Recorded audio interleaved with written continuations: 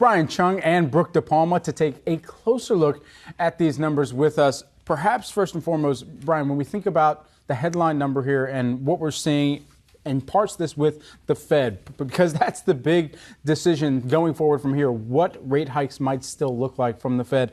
And Powell, we've already heard that his concern is whether or not the effects of the policy decisions had actually been ingested by the economy. Does this start to show us a little bit of that? Yeah, well, let's take a step back and just kind of unpack the report as a whole. Again, inflation, not just in the eye of the Federal Reserve, but in the eye of the American people. Cooling when you compare it to the June report at 8.5% on a year-over-year basis. That's how much prices grew in America. But on a month-over-month basis, it actually was essentially unchanged, which, yes, it's good. That might be cooling. But look, 8.5% is still very high. And even when you remove those more volatile components of prices in America, like, for example, food and energy, what they call the core CPI, that number came in at 5.9% on a year-over-year basis, lower than the headline, but still high. Although keep in mind, the street actually expected 6.1% on a year-over-year basis in the month of July. Now, when we unpack what's going on here, one big reason for a cooler report compared to June is because of a decline in energy prices. So again, when you take a look, for example, at gasoline, down 7.7%, fuel oil down 11%, a big reversal of what we saw earlier in the year into the early parts of the summer. Food, we're going to talk about that in a second, up 1.1% still, though. That probably matches what Americans are feeling at the grocery store. But look, a lot of the reopening travel plays declining a lot. Hotels and motels down 3%. Airline fares down almost 8%. Car and truck rentals down 9.5%. But rent and mortgages, those starting to bleed through into inflation as well. Not a positive story on that front, up 0.6% on a month-over-month basis. That's a very sticky component of inflation. Things that got cheaper, major appliances, clothing, things that got more expensive, new vehicles, and alcohol. So again, a mixed report overall, but still important to note that it's a cooling from June that might be good for the Fed, doesn't knock them off the path of more rate hikes in the All right, so let's talk about the food component in particular, because that saw an increase, as you pointed out, still not like all of the fuel components that are falling. Brooke, you're digging into the food side. Yeah, absolutely. But consumers can still expect to see some sticker shock when they get to the grocery store. Of food year over year is up a whopping 13.1%. That's higher than May, April, June. Those numbers relative 9 to 10% up there. From June to July, that cost of food at home increased by 1.4%. Now, one of the highest categories we saw was cereal and bakery products. That's 15% year over year. Meat and poultry up 10.9%. Now, the highest increase there was offset by eggs, are up a whopping 38% year over year. That's up from June, 4.3%. Now, I did speak to an economist before we jumped on, and he said that eggs have been a relatively volatile index prior to the pandemic. And get this, he said that he heard that weather can have a huge effect on how many eggs that these chickens can produce. Now, if you take a look at some categories that also jumped, he emphasized coffee as well as non-alcoholic beverages. Year over year, coffee saw a 20% jump. Non-alcoholic beverages, of course, that includes carbonated drinks, jumped a whopping 13.8%. Of course, oranges still in focus there, up 14% year over year. So consumers still getting hit at the grocery store. Wait, I just had an idea to solve your egg problem, Brian. I knew it was coming. Laying hens? Is it time to buy some laying hens? I'm not laying hens. I have no backyard to lay hens. Do you have a balcony? No balcony to lay hens. But I want to fish tank with a heat lamp. Right. Well, time now for our Yahoo U, and we want to talk about the housing component of the inflation report. But how exactly does the hot housing market bleed into the inflation numbers that we keep blabbering about? So time for a little summer school classes in session, and we're talking about headline inflation first. Again, that big number coming in this morning, 8.5% on a year-over-year basis is what we're looking at. And indeed, that did show a bit of a slowdown. It's very small from the pace that we had in July, or rather in June, which was 9%. But what we're looking at here is the headline figure, right? This includes everything: food, energy, housing. But the Consumer Price Index says that roughly a third of this measure is actually on where you sleep for the night, which means that shelter is a major driver of prices, which begs the question, how does the CPI calculate that? So shelter as defined by the government statistics agency that puts this together, is anything that's really a roof over your head. So in addition to your literal home, it's also going to include hotels, motel lodging. But what we really care about here is the rent of primary residence and also owner's equivalent rent of residences. And essentially what that means is that rent is a survey of, well, if you're paying $1,000 or $1,500 a month, that's what you put when the survey comes around to you. But owner's equivalent rent of residences is essentially how they calculate home ownership. So if you own your home and you mortgage it out, the survey asks you if you were to rent out your home without anything inside of it, how much could you get for that? So it's essentially taking home ownership and mortgages and trying to equate it to what a monthly rent might be. And it's also important to remember that those don't factor in homeowners insurance, which, by the way, is broken out separately. So again, homeownership, not renting, this one right here, is actually the majority of shelter in CPI. So let's see what that looks like against the overall inflation story. Blue line here is owner's equivalent rent. The purple line is all items in the U.S. cities. And it's a very interesting trend because the prices have gone up in the overall CPI, as the purple line shows, right? But the blue line is not at 8 or 9%. But overall, the story is still the same. It's going up. What's actually very interesting here is the timing of all of this, because the increase that we've seen in the overall CPI began in 2020, but it didn't really begin for owner's equivalent rent until 2021. So what's going on with the lag that lasted almost about a year? Well, the reason is that a hot housing market takes time to bleed into the inflation statistics. So, for example, even though home prices we know for a fact began rising in 2020, it takes time for homeowners to close on the house, actually get into their homes, and then actually get all the things they need inside of them, like fridges, right? There's a lot of supply chain issues that we've had for the last 2 years. And homeowners who are asked, well, how much could you rent your home for, may not have caught up with the housing trends on what they could actually rent for until sometime after, because they were so busy actually trying to move into them. So all of this is a reason why Goldman Sachs warns that the shelter component of CPI should continue to run hot even if other price categories fall, which is something to think about as we continue to watch inflation reports through the next few months. And that's it for this week's Yahoo U. Well, the cost of food at home increased 13.1% in the month of July, but many consumers are now concerned about the size of the products they're purchasing, also known as shrinkflation. Brooke DePalma here to break it all down. Brooke, you went out to grocery stores. You saw it. Absolutely. What kind of shrink, what kind of decline are we talking about? Yeah, well, it's actually not a new phenomenon. It rose to popularity earlier this summer when the pricing of these products are just continuing to rise year over year, and consumers are questioning what exactly they're paying for here. And so it was a term coined by a British economist nearly a decade ago. And the exact definition there is a situation when the price of a product stays the same, but its size gets smaller. Now, when I spoke to an economist at the Bureau of Labor Statistics, he emphasized this is not a new phenomenon. It's something that's been going on for a long time. And it really rose to popularity during the pandemic when people were buying more consumer products there. And also, too, it's something that the BLS does, in fact, account for. So, for example, you see orange juice. It used to be 64 ounces. Now it's only 59 ounces. That does get factored into the average price data there. I did notice my Girl Scout cookies were a little light in the box this year, so that's definitely true. So, Brooke, where exactly, though, are we seeing this shrinkflation happening? Yeah, so when I spoke to that economist at the Bureau of Labor Statistics, he emphasized that we're seeing it in a lot of household products like paper towels as well as toilet paper. But I spoke to one consumer advocate, longtime advocate there, Edgar Dworsky. He's the founder of ConsumerWorld.org, and he really, researches this stuff day to day. And he said that in times of high inflation, when the cost of products like cereal and bakery products, today we saw that category up 15%, consumers pay closer attention to it. But once again, happening for a long time there. But he did say that brands basically respond to these higher costs in 3 different ways. They either fix the sizing, they change the ingredients, or they increase the pricing there. Now, in most cases, what we're seeing is that change in size of products. It just makes the most sense in order to get these products out efficiently and also not change up something that consumers already know and love. And now he also runs a site called mouseprint.com where consumers actually send in what they're seeing.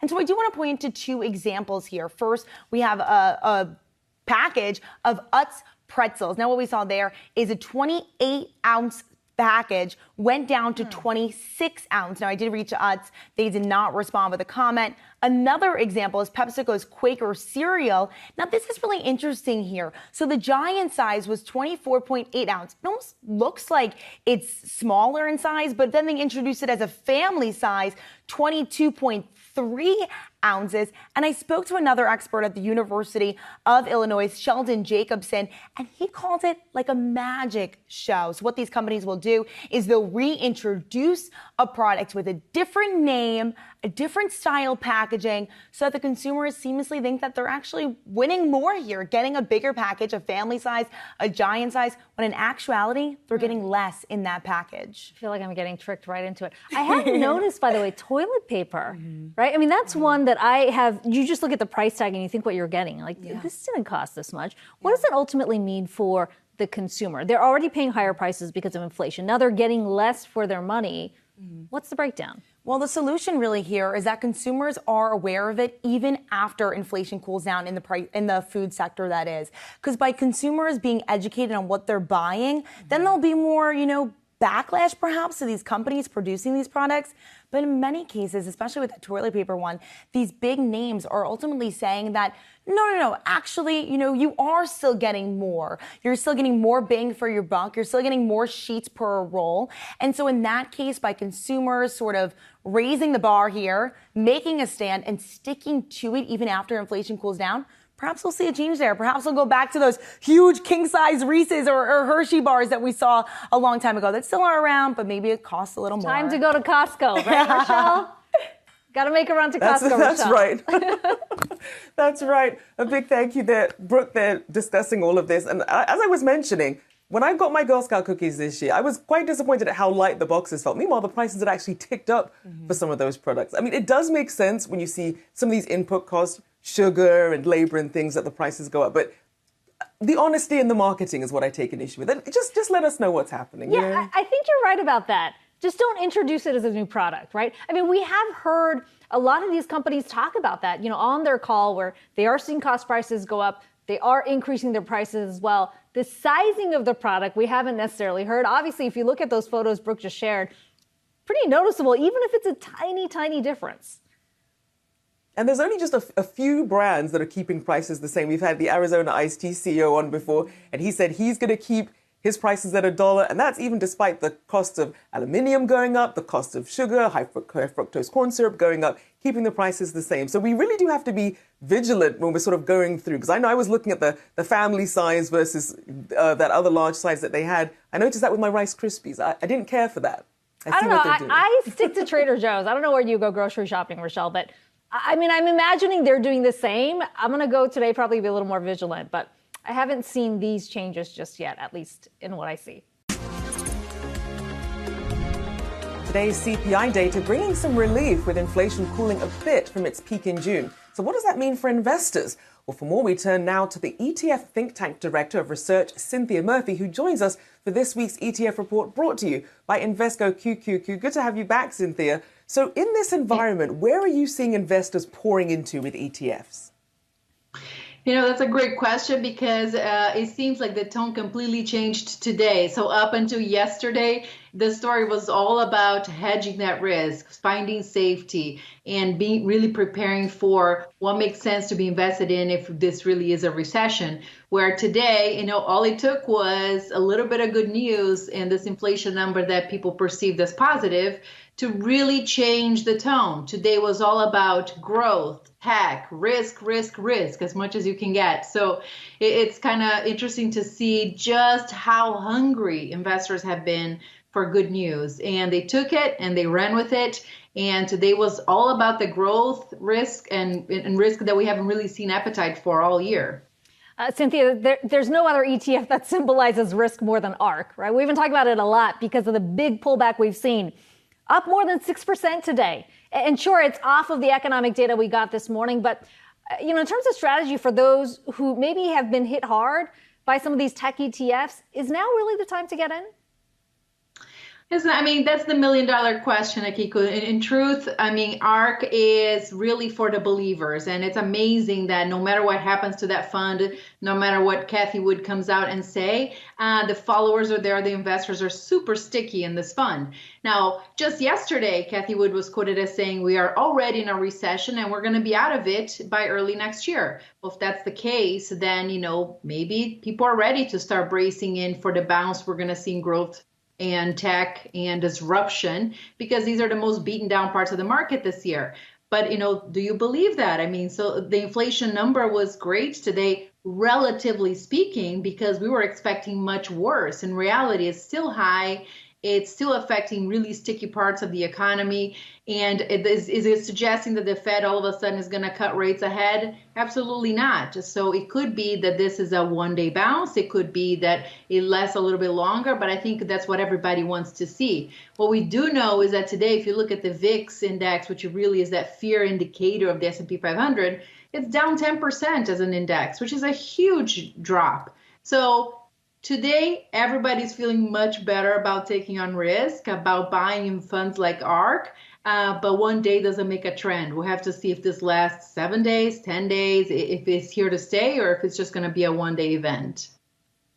And speaking of risk, we're seeing obviously some of these crypto tokens rallying and some of these blockchain-related stocks. But what is your take on investing on those in terms of ETFs?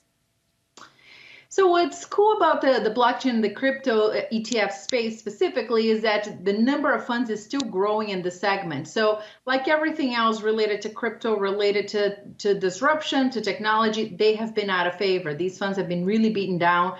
Market performance has been brutal on anything that touches the space this year. But product innovation is still happening there. There's still new funds coming out into the space, trying to offer different ways to access blockchain, different cryptocurrencies, the digital infrastructure. So, what I think is interesting, does that tell you that as an industry, we believe that there's potential here for growth and it's coming soon? Because it costs money to launch an ETF. And if issuers are launching these funds now, it's because they think they can attract assets. They're only going to attract assets if these things are going to perform. So I'm really actually curious to see if this is the beginning of a new wave of growth in this segment, or if the market's going to keep punishing these stocks until we're out of the whole recession talk and rate hike phase. Cynthia, another type of ETF we've been watching really closely, probably a good measure of the risk appetite out there, and that is these single stock ETFs that are leverage bets against companies that are already highly volatile. Tesla, Coinbase, just to name a few. What kind of inflows are you seeing there, and how do you think investors should be playing this right now? That's another really, really puzzling space right now, because that is all about risk, and it's about doubling down on risk, which has not been a theme we've seen this year. In terms of, are these assets coming into these funds sticky? It's too soon to tell, but volume is there. So investors are really using these ETFs to trade, whether they are really bullish on a stock or bearish on that stock, because you can do a bull or a bear play on a lot of these stocks. But they're meant as short-term tactical tools. So we see a lot of coming in and getting out very quickly of these things. So it's still kind of early on, but it's kind of fascinating that the riskiest type of ETF would come out at a time when risk has been so out of favor. So it's kind of a fascinating move in the ETF world. But we keep seeing launches. Another 8 launched yesterday, and there's several in registration. I think we just started scratching the surface. There's so many more to come, and they all offer different types of leverage you can use. So it'll be a lot of hedging ahead, probably, with these things. Yeah, it is fascinating to see how quickly that has grown. Cynthia Murphy, ETF Think Tank Director of Research, appreciate the time today.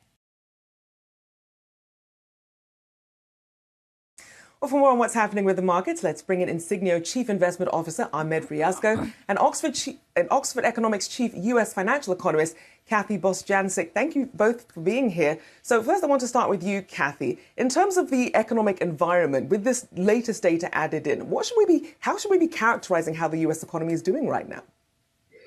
Well, thank you. I'm happy to be on with you today. It's a unique business cycle. So the numbers at times can be a bit confusing, but what we're seeing is that inflation pressures are easing. and it's mostly on the goods sector. As you said earlier, the core service side of the equation still looks quite sticky to us, and that's really being led by higher residential rent prices.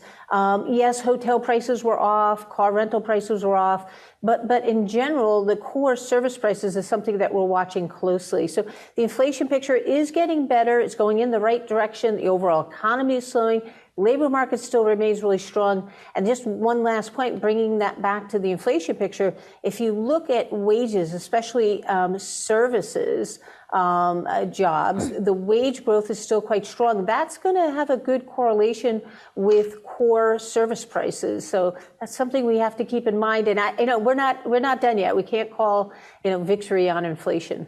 Yeah, Ahmed, let's talk about the market reaction. You heard Kathy there say that we're not out of the woods just yet. Yet when you look at the reaction today, there seemed to be some relief, at least in the number, that it didn't tick higher than expected. How did you view it in the market context? Yeah, I mean, we think actually the market reaction is pretty in line with what we've been saying. We've actually been pretty sanguine on the U.S. outlook. We've been pretty adamant saying that we're not in a recession in the United States, despite the 2 consecutive GDP prints. Primarily because of the strength of the labor market, and that's still quite robust. So we continue to see gross domestic income in the United States quite high, definitely not in negative territory, perhaps not as robust as it was earlier in the year. I think what the market is cheering right now is it's taking kind of the worst case scenario for the Fed, or at least the Fed rate hikes off. Where we are disagreeing with the market, and we think the market might have sort of swung too far in the opposite direction, market's already pricing in 50 basis points of rate cuts into 2023. And precisely because we see the U.S. economy in relatively good footing going forward, and we do see inflation coming down, mostly because of decreasing margin costs and rising inventory levels, we don't think the Fed's going to be able to cut as much as the market's currently expecting. So that could lead to some volatility down the line. We're looking at perhaps more in 2023. But for the rest of the year, we're pretty sanguine on the outlook. And Kathy, obviously consumers happy to see gas prices at the pump continuing to tick down at around $4, just slightly over $4 a gallon right now. And also, obviously, oil prices still continuing to tick down. How enthusiastic should we be, though, about this trend? Is this one that you expect to continue, or are we perhaps unprepared for some surprises ahead? Well, we think that it will continue. If you look at futures prices for gasoline and oil, it does look like we're on a downward trend. But you're right. At any given month or any unseen exogenous shock could send prices soaring again. So we do have to be careful there. But I do think we're going to get some reprieve. I think the big question is on the food category, and food prices continue to soar higher. We're up almost 11% year on year for food prices. That's the fastest pace since 1979. Is the consumer going to get some reprieve there? And there's some indications that may happen, but it's going to be a little bit more delayed relative to where, commodity prices, which have already fallen. But if food prices come off, that's really going to be another boost to consumers. And I think we're going to see consumer sentiment, confidence measures start to get a bit of a lift and come off of the lows that we've seen. And that certainly can help, and it help with purchasing power, right? And help stabilize the economy. We're a little less rosy on the outlook for next year. We don't think recession is baked into the cards, but we do see economic growth continuing to slow. And we think by the end of next year, actually, we do think the Federal Reserve will be lowering rates pretty aggressively because inflation will be lower and economic growth as well. And when you think about the sectors hit hardest on this expectation of more aggressive rate hikes, obviously high growth tech names getting hit. We've seen some of that money flowing back in. Today, tech, one of those sectors that's leading the way. Are we starting to see that debate, growth versus value, kind of reverse, or is it too soon to make that shift in your portfolio? Yeah, we think it's too soon. I mean, there is obviously an opportunity for short-term bounce for growth and growth factor style equities. But if you look at historical valuation metrics, it's still quite expensive versus value. Historically, growth tends to, trade at around a 55% premium to value. That got as high as to 130% just 6 months ago. We're only down to about 90% there. So if you look at historical levels, it's still expensive. So I still think, if anything, this is a good opportunity to sell out of growth with this recent bounce and keep tilting further into the value space, which still remains historically cheap versus growth. And Ahmed, just a quick follow-up there. In terms of any sectors that you're starting to rotate out of, what's on the agenda there? Well, we are looking more than anything to buy into some dips that we've had in some of these prices, like even the commodity complex, the energy sector, which has come off the boil a bit. We think that we're sort of in the early stages of a long-term multi-year commodity super cycle, and it really has nothing to do with the demand side. It has simply to do with the supply side. Most commodity markets, with a few exceptions, such as like iron ore, most of them are in physical deficits, and we really don't see these being resolved anytime soon. So we think the drift in commodity prices will continue upward in a multi-year horizon. So we're looking to add there. We're also looking to add generally in sectors that have high dividend, high income stocks, because we think those are the ones that tend to perform better in a high inflationary environment, which unfortunately we think we're going to be in for quite some time. Inflation is not going to be at the levels we saw earlier this year, but I do not see it dipping down to the 2.25% long-term Fed comfort level anytime soon. So we think that those stocks will continue to outperform. But first, let's start off with a look at markets. Akiko. And it is looking green across the board. Rochelle, 1 hour left to go in the trading day, and we are seeing a rally here, not quite at the highs that we saw early on in the session, but still the Dow up more than 400 points, the S&P 500 up 71, and the NASDAQ up 305. We are seeing full-on risk-on mode in the markets today. Let's take a look at the sectors here. Those that are leading the gains today, tech a big one. We're also seeing materials up in a big way, communication services. And of course, we've been tracking the bond yields. We saw the 2-year, the shorter end of the yield curve, pull back in a big way on the back of that CPI data you just mentioned, Rochelle, coming in weaker than expected. That's a good thing on a day like today. And let's bring in Yahoo Finance's Brian Chung. Of course, Brian, we saw those yield moves on the back of this expectation now that the Fed may not have to move as aggressively. What's the expectation? I mean, we still have a long way to go until the next meeting. There's going to be another CPI report and another jobs report before we get to that next Fed meeting. But we've seen bond markets blink in response to that inflation report this morning. We were showing the 10-year bond yield. I want to show you, though, the movement across the morning because we're at about 2.79%. That's only a basis point lower than where we ended the day yesterday. But if you take a look at the 2-day basis, again, this was after hours, nothing happening there. Boom. What's going on? It dropped to as low as actually 2.67%, bounced back. So originally we were down much lower on the 10-year, which could reflect, because this is a proxy of Fed interest rates in the future, that maybe the Fed doesn't have to get as aggressive to take inflation down. Maybe they could get away with, for example, a 50 basis point hike in the next meeting in September. Again, Fed markets are now pricing in about a 60% chance that they'll go with a 50 basis point move as opposed to the 75 basis point move that they were factoring in and majority favoring prior to today's inflation report. But broadly speaking, I want to show you what overall markets are thinking about that inflation report. Take a look at the VIX. This is often called the fear index, below a 20 handle for, by the way, the first time since about April. And what this tells you is that maybe there's a little bit more certainty in the markets. And I think that the settlement that we've seen in still an inverted but kind of settling yield curve does show you that perhaps markets are getting a little bit clarity into exactly how the Fed might move, again, about 6 weeks from now. So, Brian, as we look a little further down the road in terms of next steps in this fight against inflation, things like the balance sheet and some of these long-term inflation expectations, what are we expecting? You have some stickier things, as we saw, in terms of inflation still going up a lot for shelter and service costs. Yeah, and I think that when we talk about the overall inflation picture, and I might have an element in here loaded up from the previous show, just talking about inflation and shelter, as you mentioned.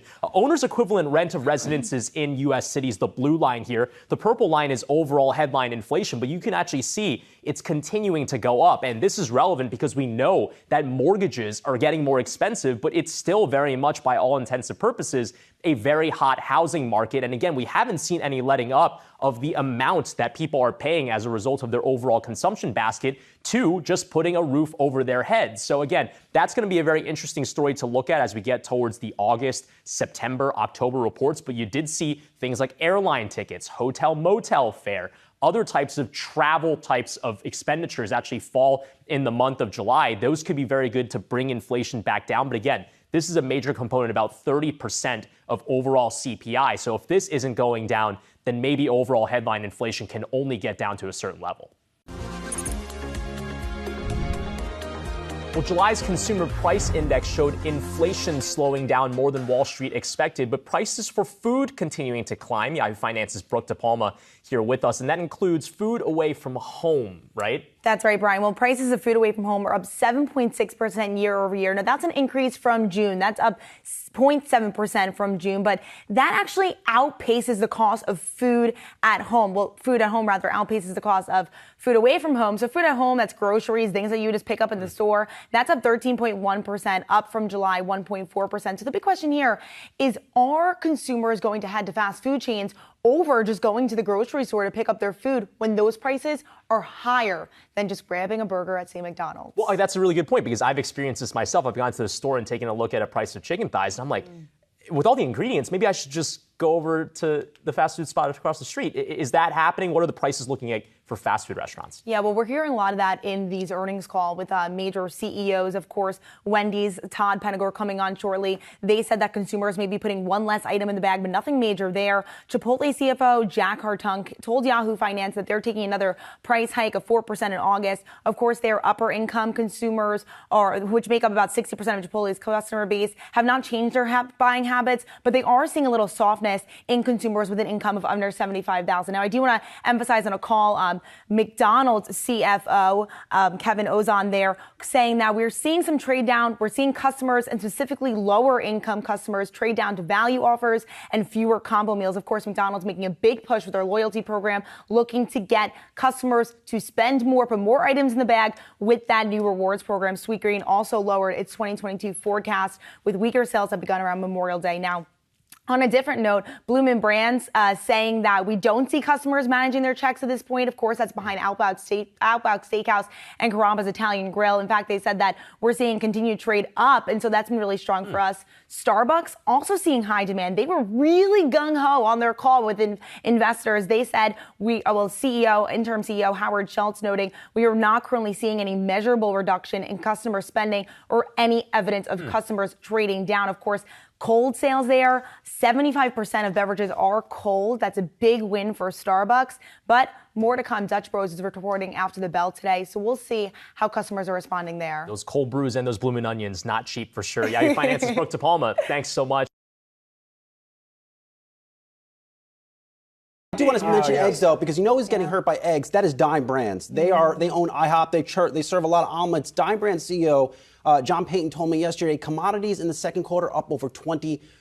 That is a big increase for a chain like that. But Brian, I want to go back to a point that you made, because we're seeing futures really rip higher here under this notion. Perhaps maybe the Fed pulls back on rate hikes. But look, inflation up 8.5%. The Fed's target for inflation, what, 2%? Yes. They're still going to move forward on rate hikes. And that's the important thing to remember here, right? This is the first inflation report that we've gotten in a while that shows a decline in the year-over-year gains that we're seeing. So we're talking about a rate of increase getting slower. This is not the same thing as prices falling. And not deflation. And not deflation, right? But again, 8.5%, that's a notch down. This is a great chart. It's a notch down from June, but we're still way far away from the 2% target that the Fed would like to see prices increasing at. So it doesn't change the overall story, which is the Fed needs to continue to try to raise interest rates to lower the demand, to take some steam out of an economy that is partly contributing to the higher prices. But a tough challenge for the Fed when the other factors that are leading to these price increases for, let's say, for example, commodities is,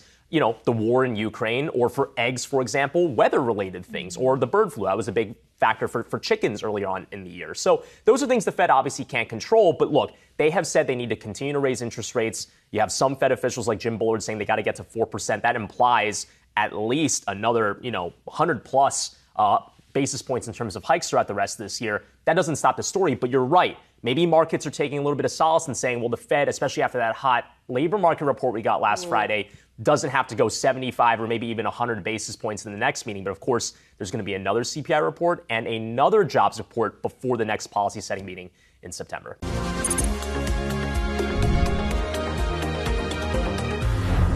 Welcome back to Yahoo Finance Live, everyone. Despite the latest jobs reports exceeding estimates, recession concerns they continue to swarm as Americans await a new inflation print this week for the month of July. Now, what could this all mean for the markets? For more on this, we've got Michael Antonelli, Baird Managing Director and Market Strategist. Thanks so much for joining us this morning. Michael, in your bullish case, you believe inflation has peaked. Where's that started to show up to the extent that you've been tracking it thus far?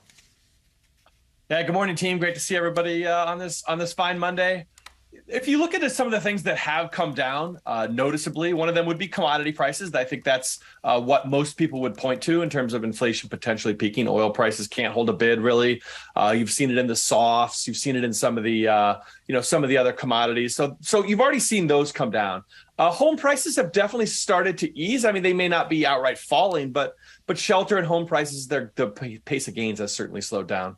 And then auto prices, you start to see auto prices start to stabilize a little bit in some of those used car indices. So CPI obviously has taken on a Super Bowl level of importance this week. I mean, you're going to have to be talking about that nonstop on Wednesday. But you have started to see some of the inputs come down, and I think look at ISM prices paid. That suffered a huge drop. That also could point towards inflation potentially peaking here. Well, I'm feeling pretty good listening to you, Mike, citing all of this stuff. So how do you position then going into this print, if it is a Super Bowl print? It's a great question. Positioning is everything, as you know. Talking about economic data, talking about inflation, talking about all those kind of things is like, talking about sports at a bar. It's like talking about the best football player or talking about who the best team is, kind of a sports argument. Positioning is really all that matters. In fact, you should always be asking people, how are you positioned? I mean, that's really what I want to know, because that's how you're actually engaging in the market. Everybody's off sides.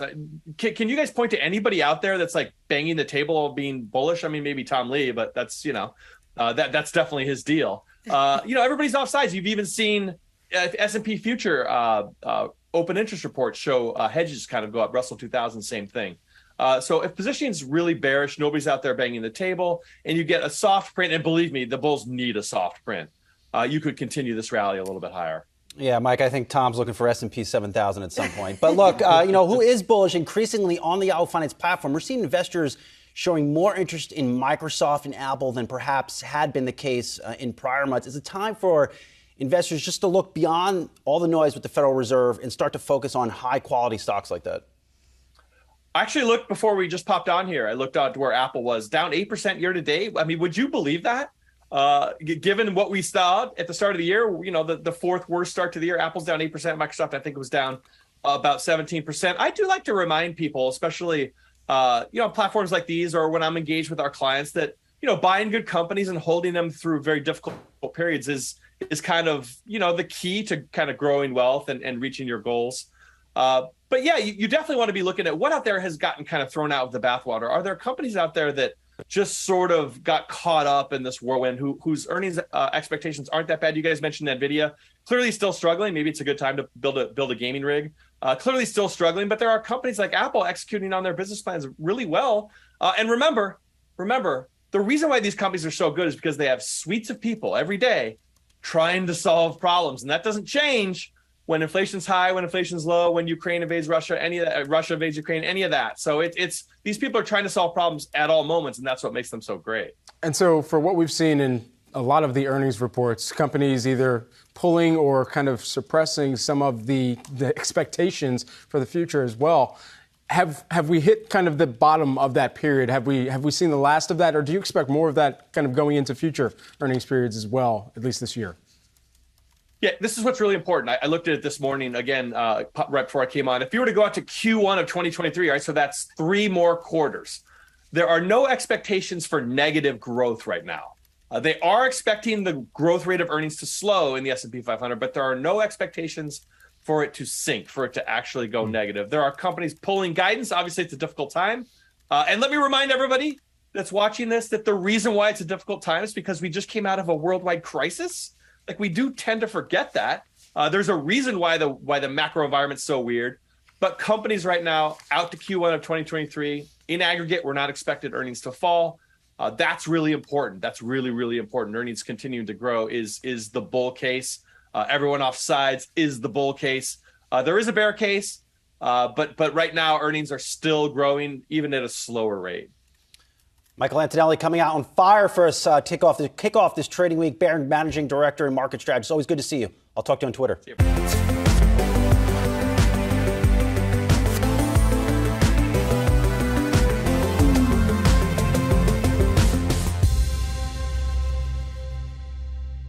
Welcome to Yahoo Finance Presents. I'm Jennifer Schonberger. 5 former Treasury secretaries endorsing the slimmed-down version of the Build Back Better bill, now being dubbed the Inflation Reduction Act. Former Treasury Secretaries Geithner, Liu, Paulson, Rubin, and Summers all saying in a statement, quote, taxes due or paid will not increase for any family making less than $400,000 a year. And the extra taxes levied on corporations do not reflect increases in the corporate tax rate, but rather the reclaiming of revenue lost to tax avoidance and provisions benefiting the most affluent.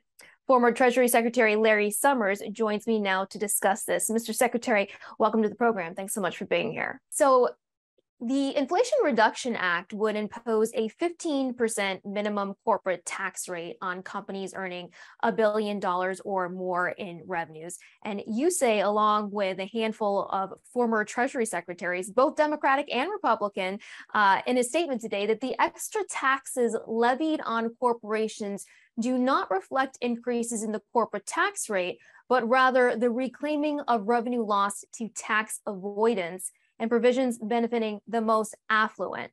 My question is, though, how do you see this impacting job creation and business investment at a time when the economy is slowing?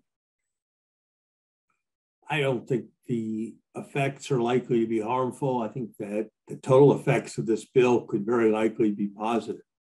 The stimulus to renewable investment in particular that's given by the tax credit provisions is likely to do far more to stimulate investment than closing various loopholes, which in some cases probably encourage financial manipulation rather than real productive investments.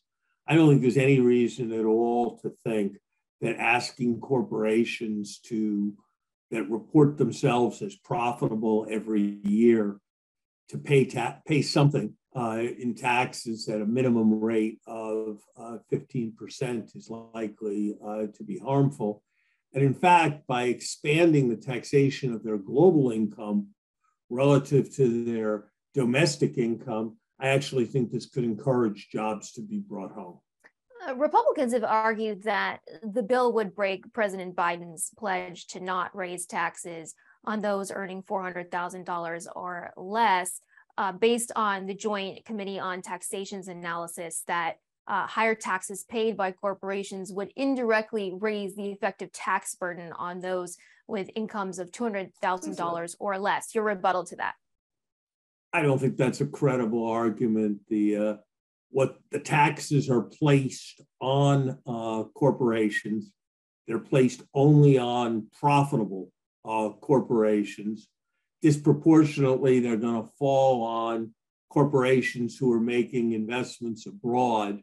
That's going to work out on balance favorably for the whole economy.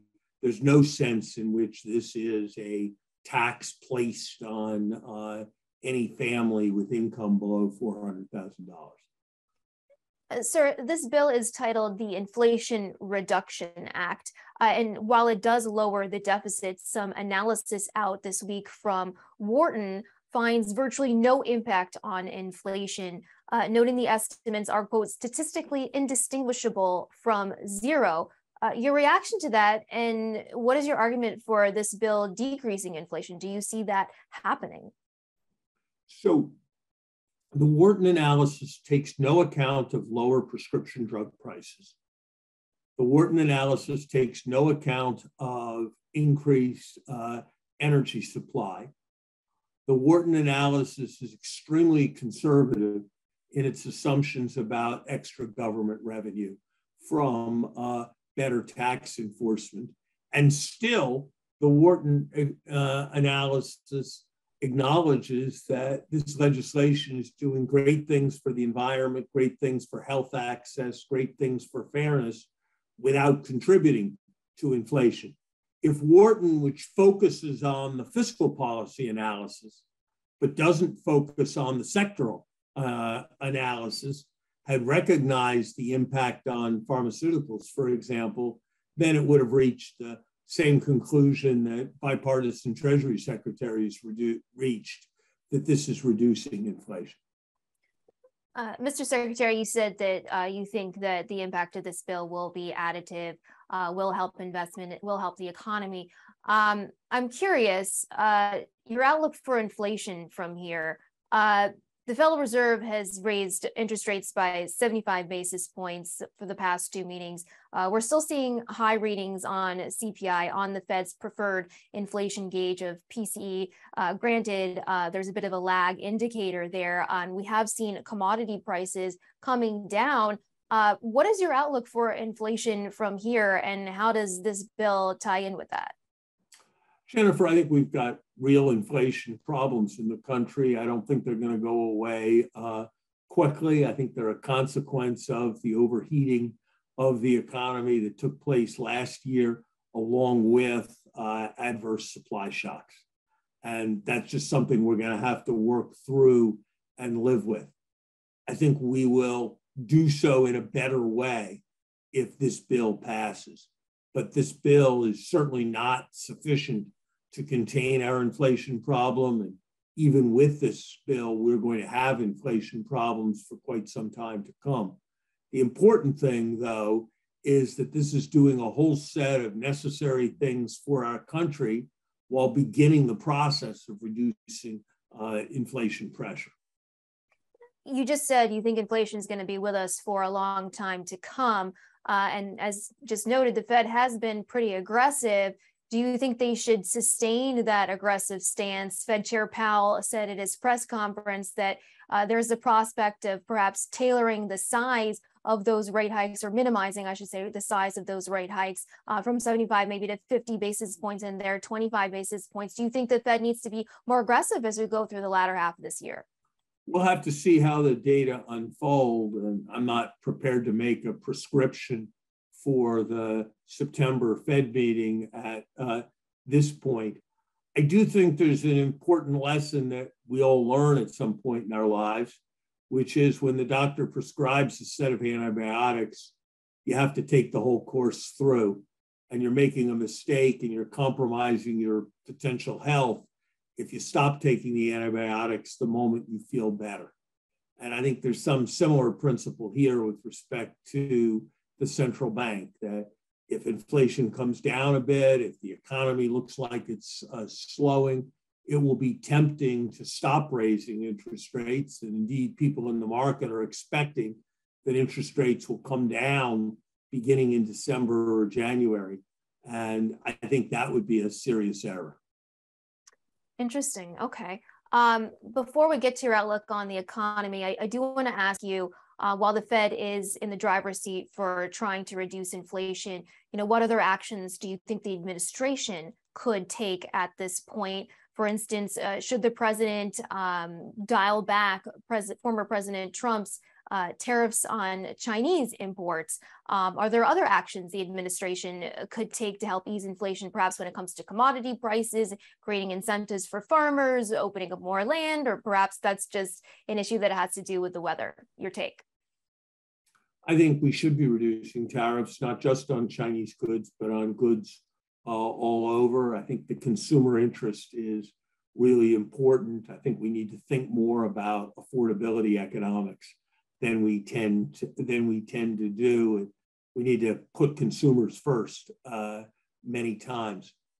I think there are things we can do in this bill and outside of this bill that would reduce energy regulation and make possible more production and even more distribution of energy, which would contribute to lower gasoline prices and lower energy prices.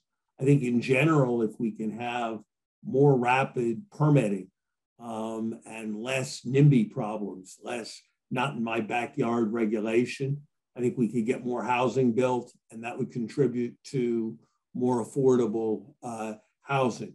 So in general, I think we need to think about affordability, whether the issue is higher education, whether the issue is healthcare, and that could make a contribution to reducing inflation.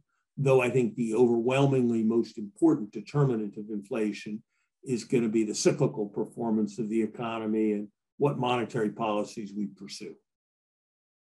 You said just a bit ago that it would be a serious mistake for the Fed to sort of do a U-turn after hiking rates next year as the market is pricing in.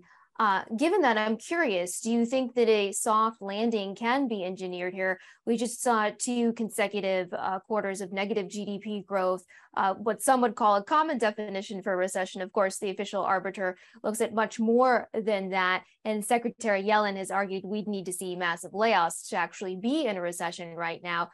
Do you think a soft landing is in the cards? Or do you think that a recession is near or that we are in one, given what we've seen with the GDP numbers? I don't think we're in a recession. I think it's unlikely that it will be judged that in July of 2022, the American economy was in recession. I think given the difficulties associated with high inflation and bringing it down, the necessary monetary policy response, the odds that the economy will go into recession within the next 18 months are quite serious and probably in the 3/4 range. And I think that if the economy gets into a situation where unemployment rises, unemployment is likely to rise quite substantially. And so I would expect sometime within the next 2 or 3 years that the unemployment rate would cross 6%. And then would that be the medicine that's really needed to get inflation back under control? Is a recession needed, essentially? I think we're unlikely, as I've said many, many times, I think we are unlikely to restore inflation to target levels in scenarios that don't involve a recession at some point. Mr. Secretary, thank you so much for your insight. I so appreciate it. Hope to speak with you again soon. Thank you.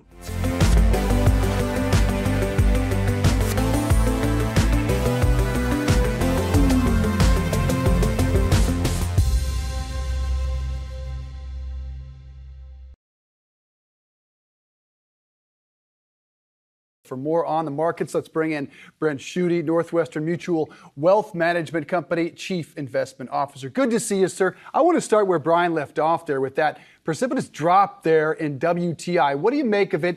Is it really factoring in and showing those recessionary fears? I think so, but in general, I mean, Americans have driven less this summer than they have in past. And so gasoline demand has been lower, which has caused those prices to come down. And that's the real reason behind it. And so I don't know if that's economic recessions or just people changing their lives and not going out as much as they used to, because a lot of us are still working at home. And so in general, I think that's behind it, and it's going to have a good impact on inflation moving forward. Hey, Brent, Brian Chung here. So on the point of just kind of the broad market action that we've seen lately, we do know that the big story is the Federal Reserve. So when you take a look at commodities prices, does anything that you're seeing with the decline in gas prices actually tell you that, hey, all the volatility we've gotten in 2022 so far might be the worst and already behind us, given how energy prices could be helpful to the inflation story? I think so. I think the market is sniffing out that forward indicators of inflation, like oil, like commodities, like container ships, like other things that are happening, are showing that inflation is going to moderate. And that means the Federal Reserve is likely to follow through with what they've said they're going to do, but they probably won't have to do much more than that. And that's been the big fear. The big fear has been that the economy would slow, but inflation wouldn't go with it. And what you're seeing is, yes, the economy is slowing. We may have a mild recession, but inflation has been highly sensitive to that, and it's going to be coming down, which will alleviate some of those fears and possibly lead to a market that grinds higher as we push into 2023. Just to clarify, are we talking about another 75-point hike, or are you in the 50 range? And when do you think we will see a positive print on inflation? Will we see it next month, given the fall of gas prices? Yeah, I mean, the expectations on Wall Street for the CPI print next week is 0.2% month over month, which would be a positive surprise, lower from what we've been in the past. And so I think you're going to see more of those in the future. And as I mentioned, all those indicators are showing that inflation is set to come down. I think the Fed does 75 basis points. Keep in mind, this is supposedly a Fed that doesn't offer forward guidance, but I still hear them on TV every day talking about what they're going to do. Look, the Fed wants to maintain their inflation credibility. inflation fighting credibility, I should say. They want to talk tough. They have to talk tough because the reason they had to go harder was because the market was starting to think inflation was more permanent. They wanted to tamp down inflation expectations, and they've done a good job of that. And so I think we get 75 this time, possibly 25 one more time. And then I do think you might be done if the data continues to be in the same direction that it is today. Well, Brent, on your point about Fed speak, I was actually speaking with the Cleveland Fed President Loretta Mester on the phone earlier this afternoon, asking her just kind of about where you could see the Fed stopping. Her suggestion that they could go past 4%. Having said all of that, we've heard what the Fed speakers have said. There's going to be more interest rate hikes. Why haven't you seen financial conditions tighten more? Why is the 10-year yield falling? Why is the 30-year mortgage rate falling? Isn't that counterintuitive to what the Fed wants to do here in dampening demand? Yeah, I mean, demand has already dampened. We've had 2 negative quarters of GDP. You've seen the housing market off 24%. I mean, the Fed rate hikes have already had a dramatic impact that is just beginning to filter through the economy. And so the housing market is off 24% from its highs. You are going to see prices decline there, or at least moderate, which will have a dampening effect on inflation. Keep in mind that the market probably doesn't agree with Loretta Mester. We'll see. The Fed is data dependent. They're month to month, even though they are offering forward guidance. They want to talk tough right now because they want to keep inflation fighting credibility there. But they have shown that they can pivot fairly quickly. As a reminder, a few months ago, they went from saying they were going to do 50 to 75 within, right before the meeting. And so I do think there are certainly doubts out there. There's certainly risk out there. But a lot of the things that we've talked about why inflation should slow in the future are starting to show they're going to slow. And we'll get a key input tomorrow with the jobs report. What happens to wages? Yeah, that will be a key report. We're looking right now at Treasury yields. What is the 10-year telling you is coming? I think it's telling you that there is a recession likely coming. I think the market is telling you on the equity side that it's likely to be mild. And that's where I think the market is okay. I mean, you've seen economic growth slow over the past few weeks. At the same time, the market has rallied. And this is because inflation has been coming with it. And this is because the market believes the dire circumstance would be that we slip into a recession, but because inflation hasn't fallen, the Fed has to keep going. I think you're starting to see that become priced out of the market, which is why the market is actually rising. The 10-year is telling you likely there is going to be a recession. The curve is certainly inverted. That's telling you a recession. But I think the market believes, much like I do, that any recession would be mild just given the overall state of the U.S. consumer, which even despite the recent price hikes and oil price increases is still in pretty decent shape in aggregate. Brent, what's the move right now? Because you've seen some people already call a bottom. Maybe you want to get in while you still can. Is it small caps that you're looking at right now? I mean, Russell 2000 is still underperforming the broad S&P. Yeah, and so when I say small caps, we look at the S&P 600, which is a higher quality index, which actually I believe is the part of the market in the U.S. that's up the most this year, or down the least, I should say. Not up the most. That's wishful thinking. But that's the area that we like. I mean, it trades at 13 times 2022 earnings. Certainly some of those earnings could be at risk, but this quarter they were very strong and the expectations did not come down much. That gives you a margin of safety against falling earnings expectations. Now, if the recession is deeper than what I think, the area could be a bit of in harm. But keep in mind, I mentioned a margin of safety. It typically trades somewhere 18 plus times earnings, at least for the past 25 years. And so there is room against a downturn. And if the recession is mild, this is an economically sensitive area that will do well on the opposite side also. And so that's the area that we've been focused on in our portfolios. All right, Brent Schutte over at Northwestern, thanks so much for taking the time to stop by this afternoon. Appreciate it. In this episode of Influencers, Allianz Chief Economic Advisor, Mohamed El-Erian.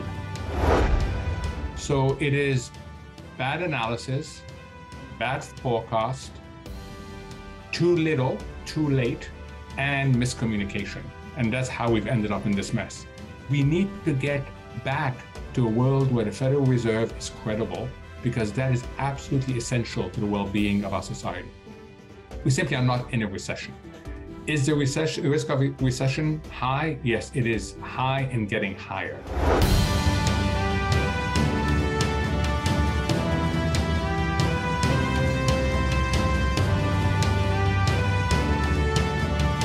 Hello, everyone, and welcome to Influencers. I'm Andy Serwer, and welcome to our guest, Mohamed El-Erian, president of Queen's College at the University of Cambridge and chief economic advisor at Allianz. Mohamed, great to see you. Thanks for joining us. Thank you, Andy. Thank you for having me on your show.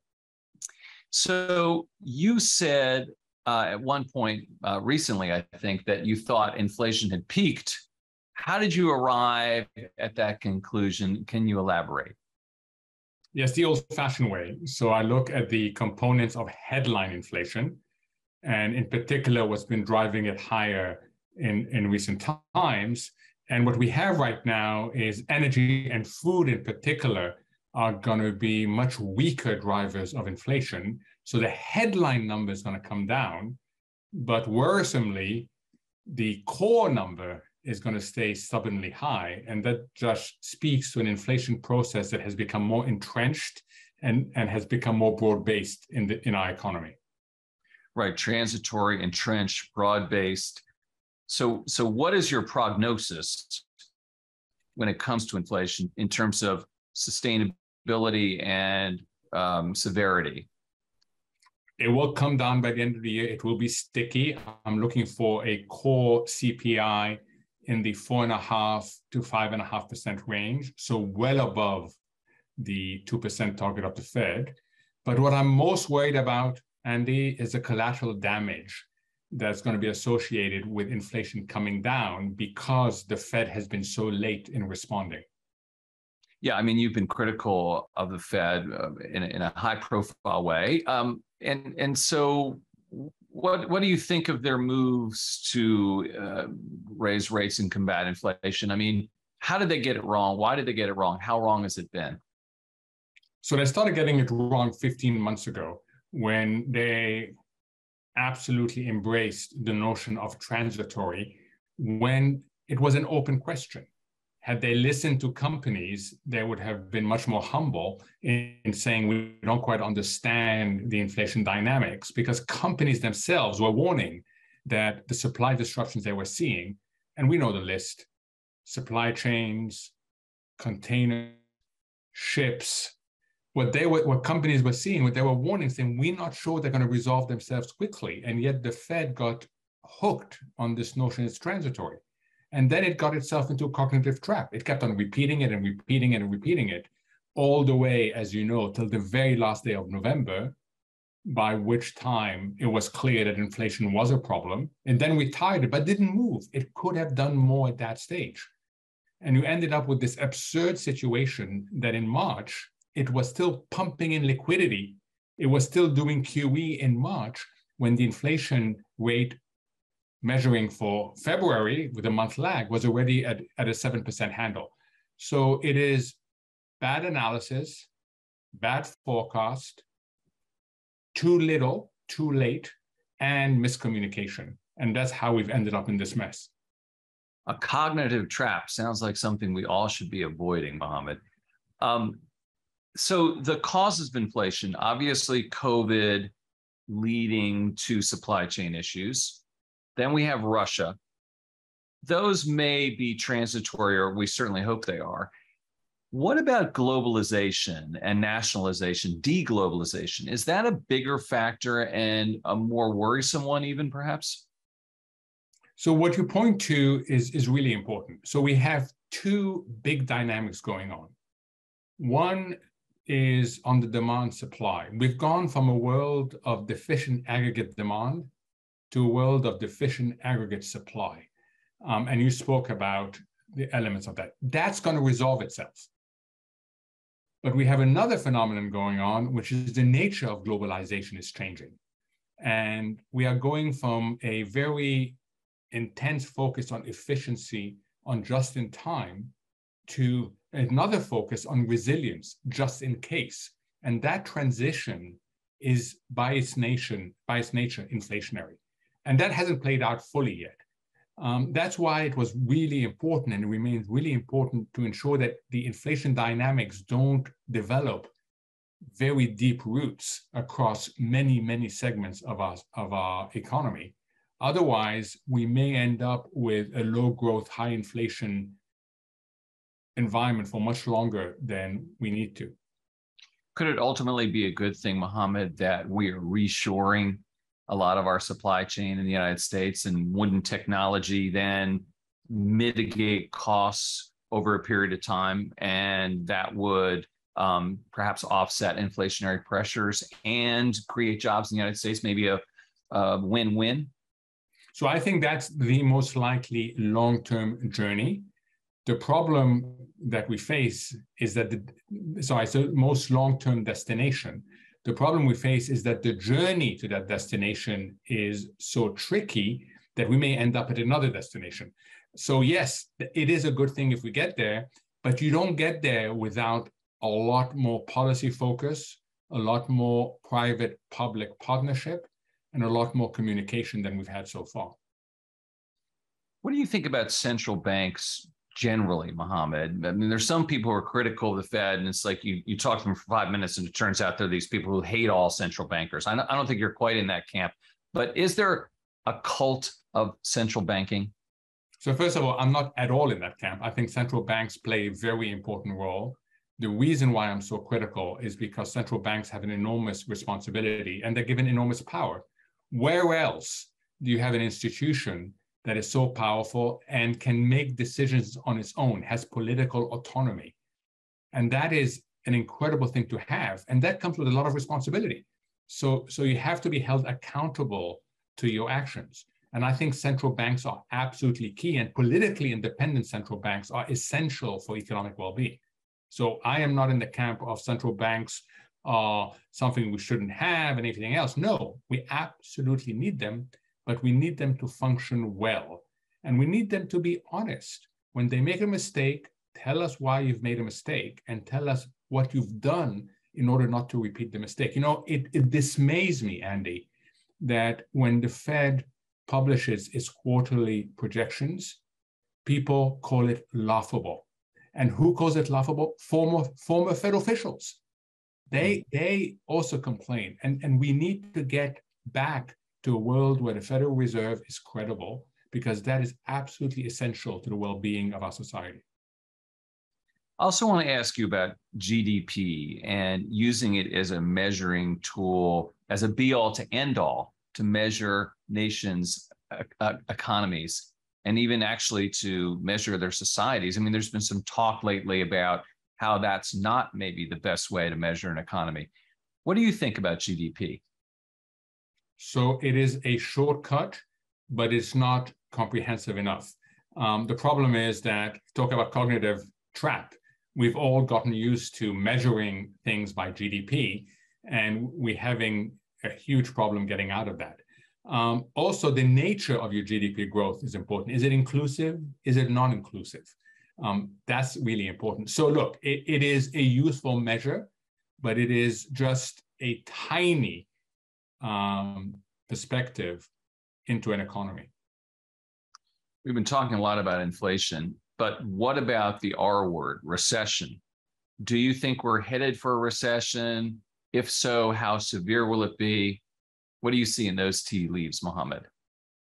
So my definition of a recession is a holistic definition. It goes well beyond 2 quarters of negative GDP. We are not yet in a recession. We're not. The labor market is too strong. Consumer spending is too strong. Business balance sheets are too strong. We simply are not in a recession.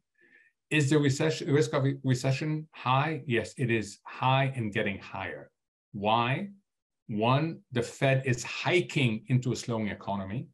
2, as the IMF forecast showed us recently, all the major areas of the global economy are slowing. You know, they called it gloomy and uncertain. These are strong words coming from the IMF. I was there for 15 years. I know you don't use the word gloomy lightly.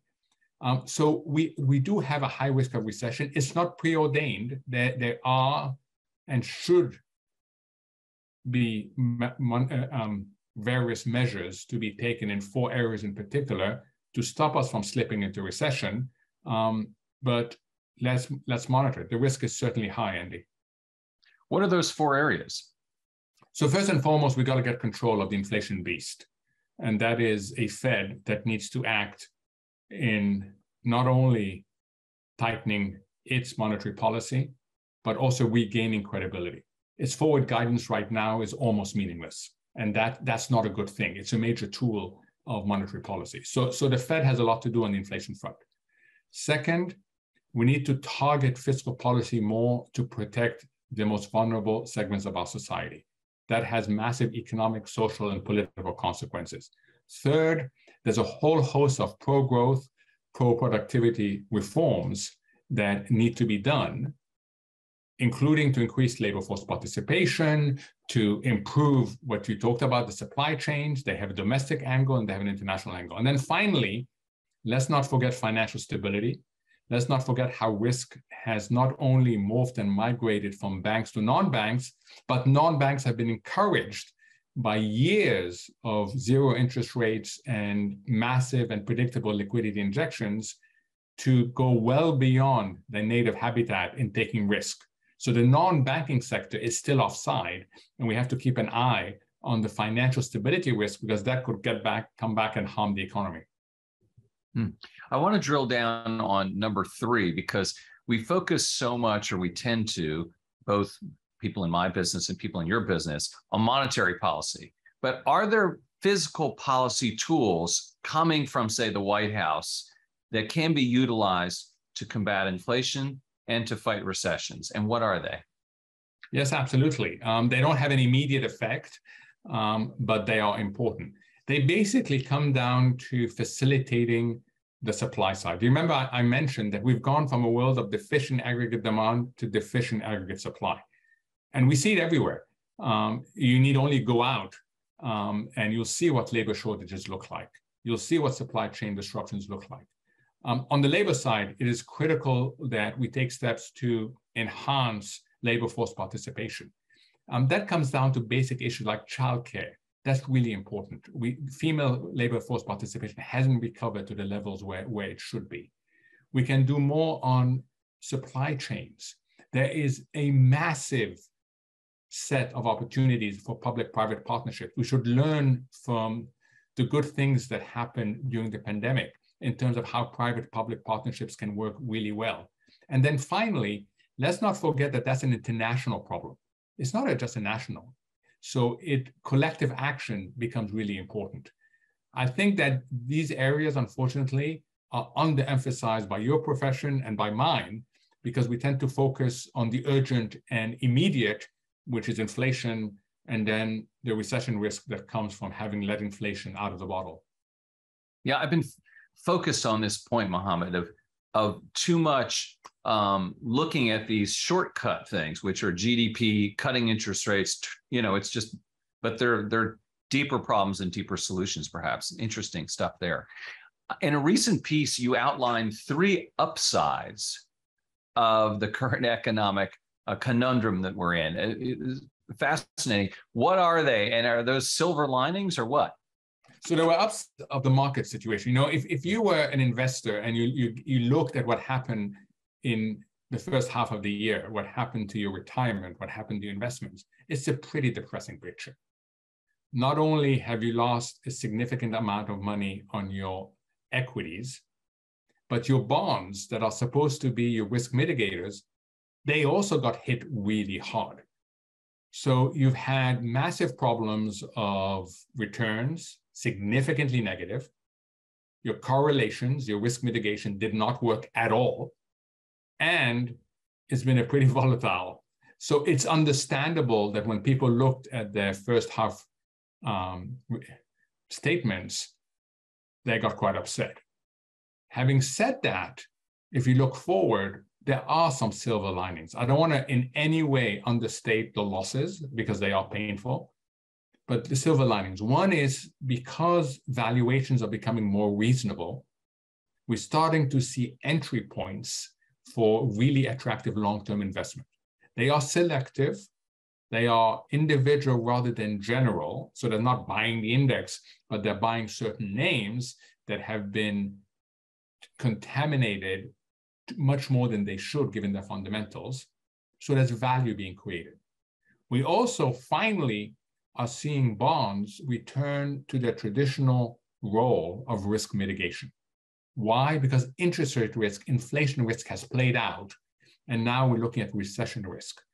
So that's really important. And then third, something that people don't think about, we came this close to having a third risk factor. And as you can see, I really like thinking in terms of risk factor rather than asset classes. A third risk factor come together with the other two, which is inflation risk and recession risk. And that is market functioning risk.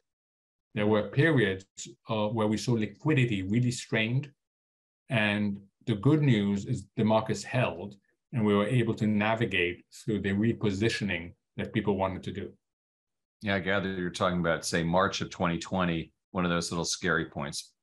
Want to ask you about just sort of continuing this market conversation part about the big tech stocks and FANG and all that. You're out in California. You have some exposure to that community as well. What is your thinking on the prospects for those companies? We're in the midst of earnings seasons for them as well.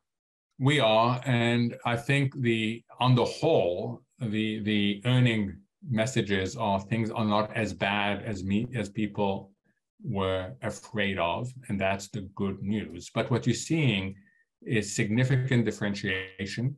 Compare a Snap to an Alphabet.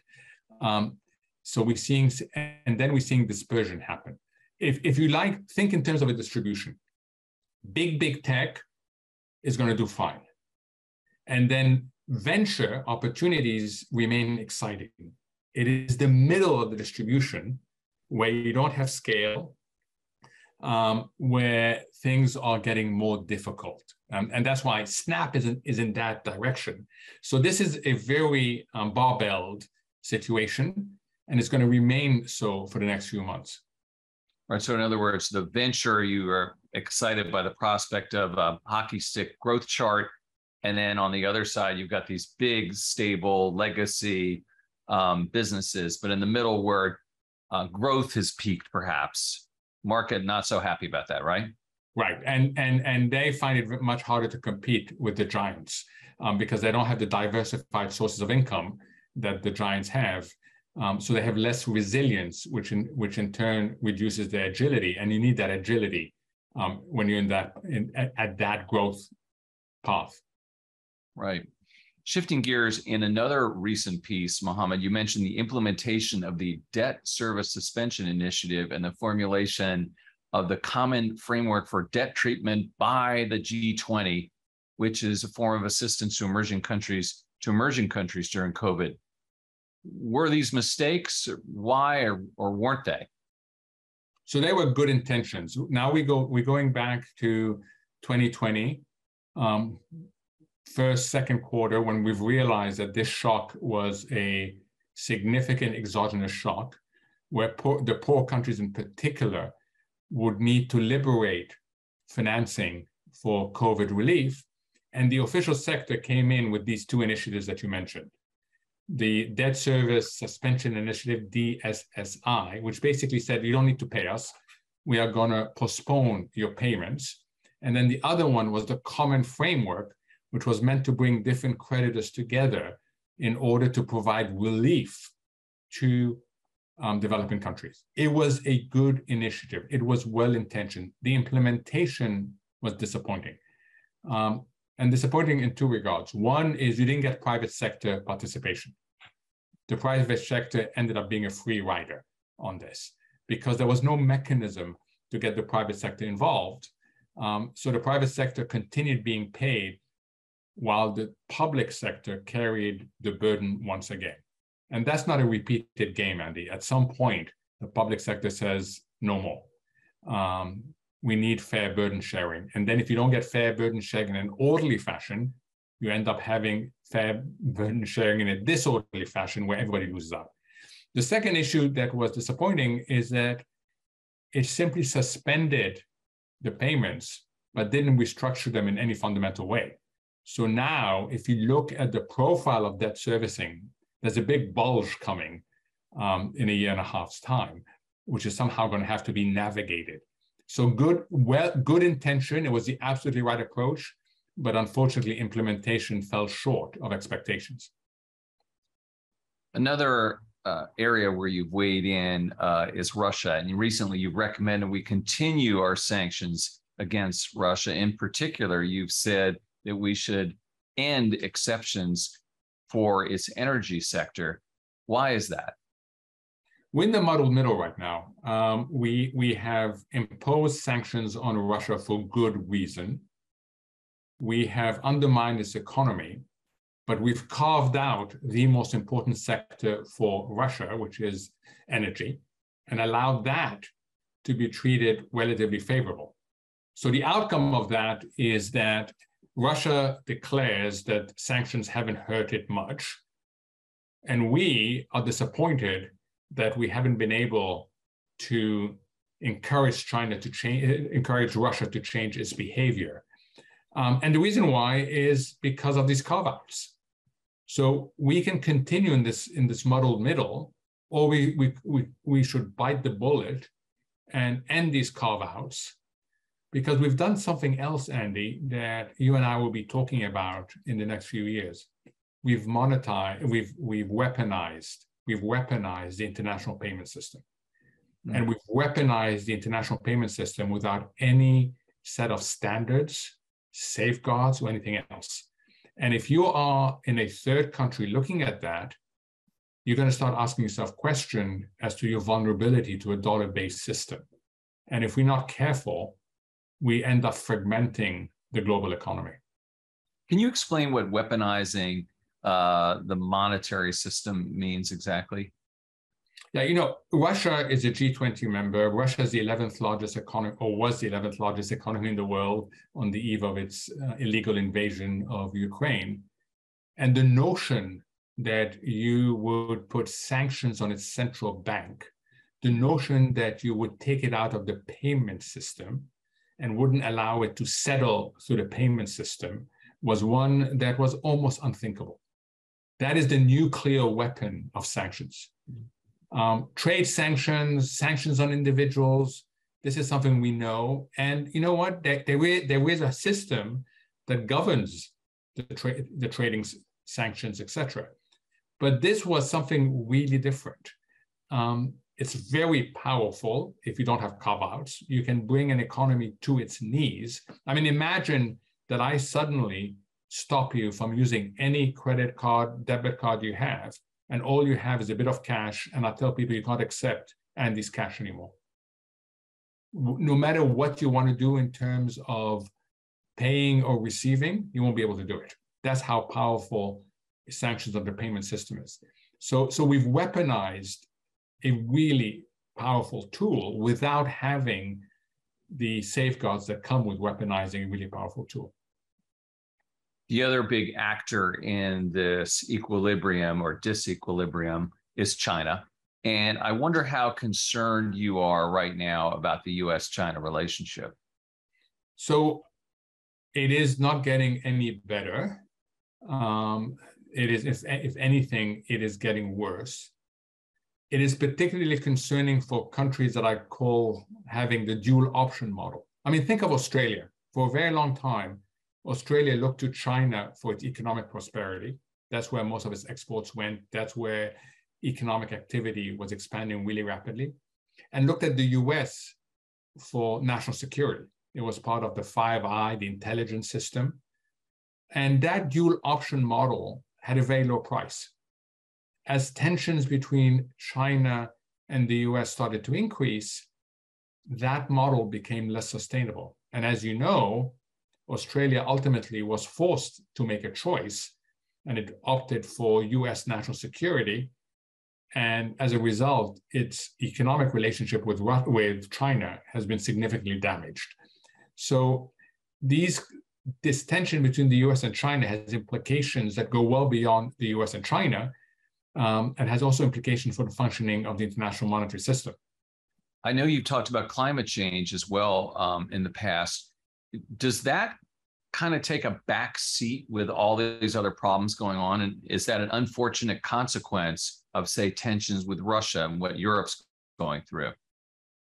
It's a disaster consequence. And when we think of what we're going to leave our kids, we need to take the threat and the reality of climate change much more seriously.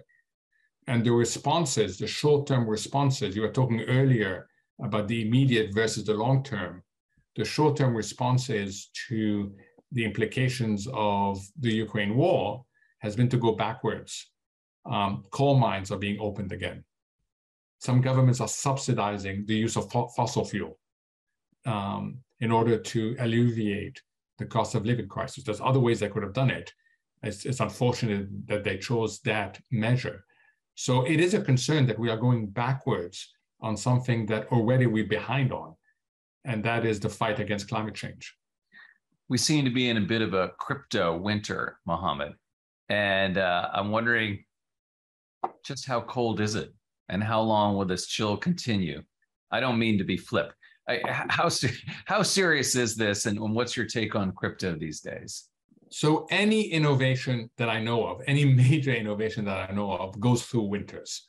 Okay, and it's really important to understand the steam engine went through winters, the fiber optics went through winters, securitization famously went through more than a winter. I don't know what you call that. And there's a reason for that, which is human behavior. If I suddenly lower the barriers to entry to an activity and do it suddenly, you get typically overproduction and overconsumption. That's what we do when we suddenly allowed to do something that we couldn't do before, we hadn't thought of before. We overreact. So it is not surprising to me that innovations are never linear. They go through winters. This, depending on how you measure it, is either the second or the third winter for crypto. What it's doing is it's shaking the system, it's cleansing it of its excesses. I'm a believer that crypto is here to stay. I do not believe that we're going to have Bitcoin as the reserve currency of the world, but neither do I believe that the whole crypto is one big joke that has suckered a lot of people into it. I think crypto has significant innovation that we're going to see play out in fintech. We're going to see play out in other areas. And what you're getting is a bit of a flushing out of the system. And I think if you are a long-term player in that space, particularly in the application of the innovations that come with crypto, that at the end of the day is going to end up being a good thing for you. Mohammed, you've lived all over the world. Now you're bouncing back and forth between the UK and the United States. What is the UK versus the United States like now? How has that changed? Maybe they used to be a parity in some regards. Are things different, not part of the EU anymore? What's it like? So I think the US is much more resilient than the UK. Just look at what's happening right now. Yes, the US is having difficulty with inflation at 9%, with growth slowing, but in the UK, it's called the cost of living crisis. And that cost of living crisis is giving rise to industrial action. There are strikes. People feel that it is the summer of discontent. So the systems are different in terms of their ability to absorb shocks. And then the second issue is what you just said.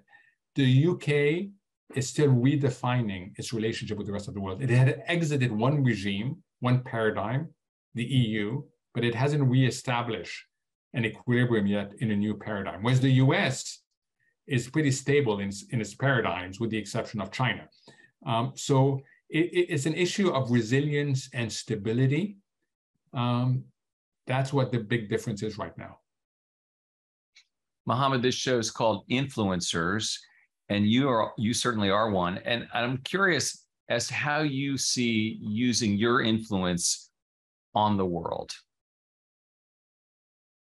So what I try to do, Andy, is through my writings, through discussions like that with you, through social media, is share with people things that I find interesting, thought-provoking, and hypotheses. I don't try to tell you what to conclude, Andy. I try to say, here are the certain things that you should think about. And there are a few things, there have been 5 so far as I know, when I feel really strongly, and only one in which I use capital letters throughout, where I will try and not only inform your thinking, but go well beyond and try to strongly influence it. But my role is to try and inform people so that they make better decisions. And what I appreciate most is when people come back to me and say, you're wrong. Have you thought of this? Have you thought of that? Quickly, what were some of those 5 things, and in particular, the all caps one? So February 2020, in the beginning, was an all cap world when I said this, what is happening in China and increasingly happening in Italy, take it seriously. This is not a thing that will stay there. COVID will not stay there. Coronavirus, as we called it then, will not stay there. the global financial crisis. Inflation. I wrote a book, as you know, in 2016, The Only Game in Town, that looked at what would happen if we continued to rely on central banks, and central banks were forced to stay out of their well-defined area of operation for such a long time. So it's that sort of thing. And of course, it was Argentina's default, which I couldn't understand in 1999 and 2000, why people were continuing to allocate so much money to a default that I thought was almost preordained because of past policy failures. Got it. Last quick question. I have to ask you. You are a big New York Jets fan. So I have to ask you, what are their prospects for the coming season? And second part, in the UK, which EPL team do the Jets remind you of? Okay, so the prospect for the Jets, I'm going to go through the same cycle, and you know it well, where I'm hoping that we can have a winning season. And within the first two games, first against the Ravens, we're going to come to the reality that this is going to be another losing season, and let's just hope we can beat the Patriots. In terms of, look, it's really funny because if you look at the teams I support, they had one or two big days, and that's it. The Jets, they haven't won anything since 1969. The Mets, they haven't won anything since 1986. And then if you go to British football, English football, I support a team that's not even in the top division anymore, that has fallen. It's called Queen's Park Rangers, QPR. So I somehow have two traits. I pick losers, and I'm incredibly loyal to them. You like the underdogs, and you're loyal. Or I turn winners into losers, and I'm loyal. All right, you're being too harsh on yourself. Mohamed El-Erian, president of Queen's College at Cambridge, chief economic advisor at Allianz. Thank you so much for your time, Mohamed. Thank you, Andy. It's a pleasure. You've been watching Influencers. I'm Andy Serwer. We'll see you next time.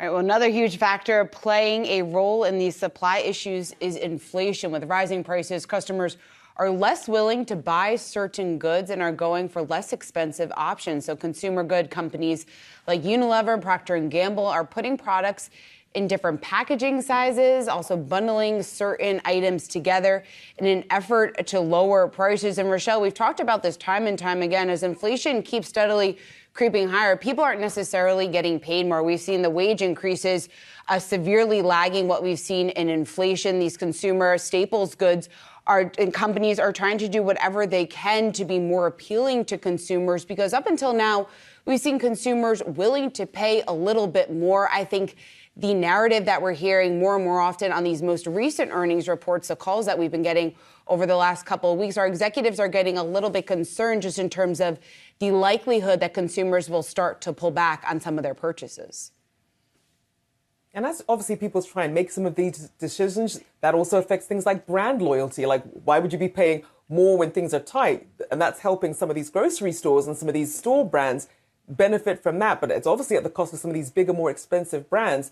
Because look, things are tight right now. People are trying to make some decisions. And if you have to pinch somewhere, things you can't give up, things like food, you're going to have to find cheaper options. And we're seeing people turning to discount and dollar stores for their groceries as well. We're also seeing longer lines at food banks. So this is something that should be concerning companies. Obviously, some people are still able to afford some of these things. But when you look at what's happening with food prices, as we're seeing on the screen, they're up 1% for food, and that's up more than 12% over the past year. And then if you look at things you have to spend for gasoline, even though gas prices still going down, but obviously still much higher than they were a year ago, it's just making people that much tighter with their discretionary spending. And ultimately, retailers have to get creative, and that's what they're doing. Unilever making products specifically for Costco, making products specifically for Walmart, focusing on the ounces and the deals people can get, bundling things together like deodorant. I'm the first guy in line to reach for the bundle for some reason over the single pack because you save, 15, 20 cents per, and that's what we're doing right now. You're seeing Kraft Heinz launch $1 Lunchables, which is, again, a major inflation adjustment for that company. 10 packs of macaroni and cheese, again, bundling things together, that Costco effect. You know, I like a little bit of alcohol. I did like just a little. That Diageo said they are seeing nothing from the consumer trading down on their brands, which really shows an interesting loyalty in that hard liquor industry to sticking with your brand, even if it's costing you an extra few bucks. Yeah, and it's interesting. And going back to the last recession, 2007, 2008, we did see some of those liquor brands get hit initially, but they rebounded very, very quickly. When people were willing to spend again, they didn't want to trade down on their alcohol. So I guess it's a bit of good news. Do you trade down on your booze? No, I don't. But I also am not that fancy to begin with. So I agree with you. Yeah. I'm very committed to my few brands and not that expensive either. Yeah, exactly. Good call. It's not that bad on my wallet. All right. Many Americans are struggling to make ends meet as surging inflation has energy prices up about 42% and food prices up more than 12% versus last year.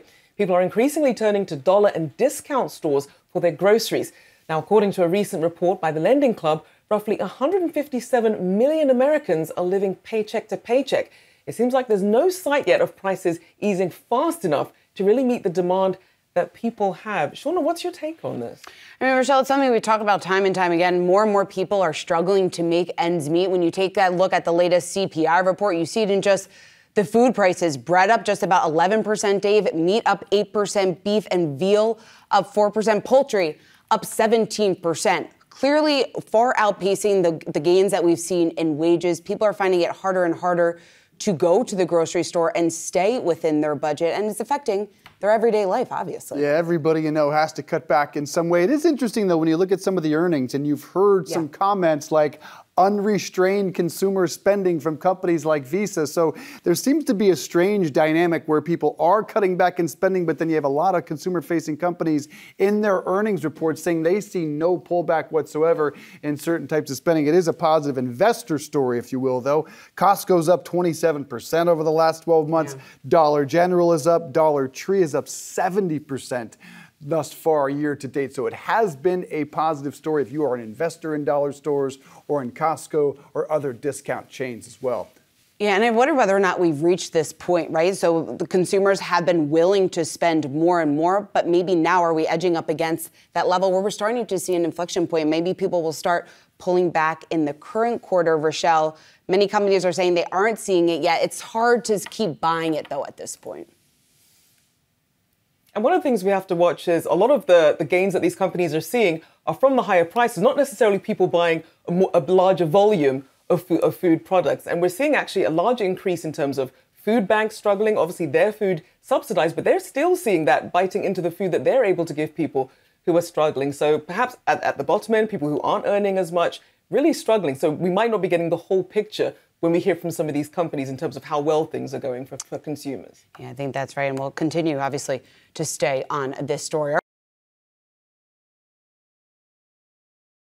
And all this is thematic to also what we're hearing from the Federal Reserve as the policymakers come out after that meeting last week where they again raised interest rates by 75 basis points. We heard from Minneapolis Fed President Neil Kashkari over the weekend giving remarks to CBS's Face the Nation. I want to read you the quote of what he said yesterday. Quote, "Whether we are technically in a recession or not doesn't change the fact that the Federal Reserve has its own work to do, and we are committed to doing it." So even though our conversation just now, Akiko, inflation, the story might be improving with the gas and oil prices, the Federal Reserve president saying for their part, look, we're not going to let up on the pedal here.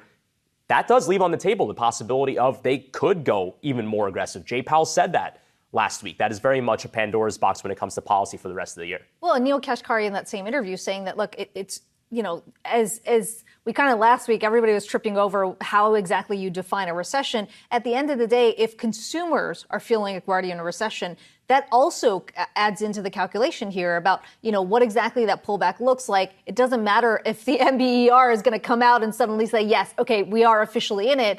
That's not really what the focus is. Yeah. At the end of the day, inflation hasn't necessarily peaked yet. There's no part of the Federal Reserve's function that says they're going to change policy based off of whether or not they're officially in a recession or not, right? It's not even the Fed's job to declare if they're in a recession. But either way, what was really interesting to see was that we saw the stock market rip higher after the Fed meeting last Wednesday. perhaps it was a reading that, okay, well, the Fed chairman said at some point in the press conference, which is true, that maybe they could start cutting rates when they feel the time is appropriate. But what maybe markets miss is that we are still going to be hiking interest rates for probably the next few meetings to get to that point first. So whether or not markets are already pricing in what the terminal rate might be on the Federal Reserve's part is something that is very much an open question. But again, the story for the Fed is all about inflation. If the data shows, they're going to be data dependent, right? If the data shows inflation has not peaked, the beatings will continue until inflation goes down. That's the message from the Fed. Interesting note from you and your team this morning. The headline was Global Recession, a clear and present danger. So how much of a risk do you see that we do go into some form of synchronized global recession?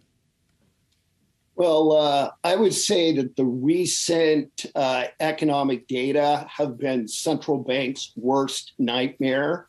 That on the one hand, I'd say there's very clear evidence of a slowing in global demand. And on the other hand, there's also clear evidence that inflation pressures are persisting. And you kind of put that together, it's really hard for central banks to fight that. And I'm cautious to use the word, but it feels at the moment that we're going through a period, I expect it to be a transition, but transitionary stagflation. Now, specifically in response to your question about a synchronized global downturn, right now we have a recession penciled in for Europe at the end of this year and early next year, and then a recession in the United States during the second half of 2023. Given the data we're seeing and the vigor with which central banks are attacking inflation, I think there's a reasonable chance, and we apprise that it's roughly 50%, that globally we all go down together, and it's a synchronized downturn. Nathan, I said a moment ago, there are some concerns that we continue to sort of talk ourselves into a recession, so to speak. Do you think that that is what's happening, or do you think that there is real on the one hand, consumer spending, I was surprised, for example, to see the numbers from June show a tick up, even a very small one, in real consumer spending. Consumer spending still seems to be okay, particularly on services. So I guess it's just difficult to get to the bottom of what is going on here. It is. There are a lot of competing dynamics at the moment. And as you say, I think that there is some substitution going on in the consumer sector. And over the last couple of years, we spent a lot of money on goods, specifically discretionary goods. And I think we're at a place where people are now substituting back towards services. And that, along with the ongoing strength of the labor market and wages, which we saw this morning as well, is supporting the consumer. But at the same time, this high inflation, particularly for essentials, is reducing real incomes and destroying demand. And I think that is the worrisome process and the pernicious process that's weighing on the economy. Now, in addition, as you say, sentiment matters. And as we read the newspaper and the stories are emphasizing the weakness in the economy, rather than some of these ongoing persistent signs of strength, is that having an impact on the way consumers see things? I think the answer is yes. But there are also fundamental factors at work, and specifically this high inflation that's cutting into real incomes and weighing on the consumer's outlook. Okay, so Nathan, you basically answered my question with regard to how necessities and how much more those costs right now, how much that's actually changing where consumers can spend on other products or even services. But then I guess the other question as a follow-up to that is how long will that be a dampener on some of the margins that companies right now are reporting? Yeah, I mean, in my mind, very clearly, consumers have no choice given the surging prices. They've got to spend more on necessities. They have limited price elasticity there, so that's consuming a larger share of their budgets. They want to spend more on services because, many families haven't gone on vacations or spent on other kinds of services over the last couple of years. And that's the reality. More necessities, choosing to spend more on services. And it's this consumer discretionary sector that's really getting hit at the moment. In terms of margins, I think that's a really interesting dynamic. Until recently, I think firms were generally able to pass through the costs to the consumer. But what we're starting to see is the consumer saying, whoa, there's a limit to how far we can go with this.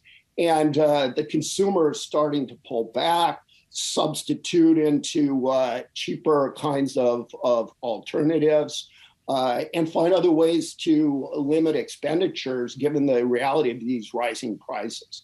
Nathan, Elizabeth Warren has been making the rounds this week saying that the Fed risks putting the U.S. economy or creating a devastating recession. Those are her words. Do you see that happening? I think the Fed is behind the eight ball on this one, where if they don't act aggressively, the economy is going to be plagued by high inflation. And at the end of the day, if a central bank cannot deliver price stability, it's not going to be able to deliver its other objectives. So the Fed's got to proceed and go after the high inflation that we're seeing. And as it does so, are there recession risks? Absolutely. Jay Powell alludes to them in his press conference and in his communication. He doesn't want to be too graphic about it, but absolutely there are recession risks. There's a case that this recession will not be devastating or severe. And in fact, that would be my expectation, that many of the vulnerabilities that tend to amplify the severity of recessions are not in place. But nevertheless, we don't know how much contraction in activity, how much slowing in the economy ultimately may be necessary to get this inflation and this inflation pressure that we're feeling out of the system. And there is a risk that it could be a more severe downturn. But I really think that the Fed has no choice other than to continue to hike rates to fight inflation. Nathan, I want to just ask quickly about another area of inflation that has gotten less attention, not the CPI stuff, but wages, right? Because this has been a period where we have seen power to employees like we have not seen in decades in terms of not just rising wages, but union efforts, for example, people sort of dictating whether they want to be in the office or not and how they're working. How quickly do you think we could see a deterioration in that wage growth and that power that we've seen in employee hands? Right now, the labor market remains very tight. And I think it reflects the fact that there are some workers that have left the labor force as a result of COVID and other factors. And it's not clear what it's going to take to get them back. And at the same time, I think firms have learned that labor is valuable and they are demanding labor more vigorously than we might have thought, given where the economy is otherwise. And you kind of put that together, and that is a tight labor market with upward pressure on wages. Now, when does that process start to soften? When does it start to diminish? I think ultimately it depends back on spending and the strength of the consumer.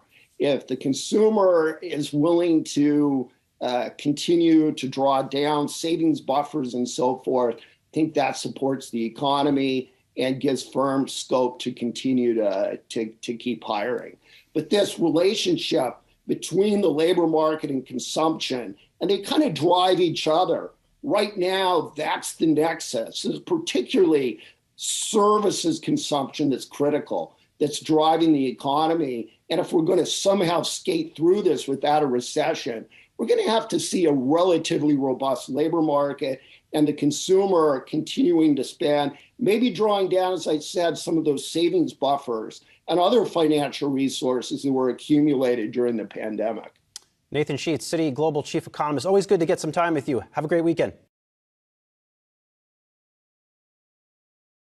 I'm Julie Hyman with Brad Smith and Brian Sazzi, and we are looking at futures that are indicating a very slightly higher open on this Friday morning. This is after we got some economic data that we want to talk about in just a minute. But first, let's run through the futures real quick. We are seeing that little bit, 17-point gain for the Dow futures, S&P futures, looking at a bigger gain of about 0.5%, a dipping earlier after the data and then coming back to some extent. By the way, it looks like we are set for the best month on the S&P 500 that we've seen since November of 2020. That's how it looks in the futures. And then in NASDAQ 100 futures indicating a gain of 0.75%. And a quick check as well of what's going on in the bond market. And we are seeing a bump up in yields, a little one here to 2.71%. We did get some news this morning on the economic front that does show maybe costs are not necessarily moderating, or maybe they didn't in June at least. The PCE, the Personal Consumption Expenditures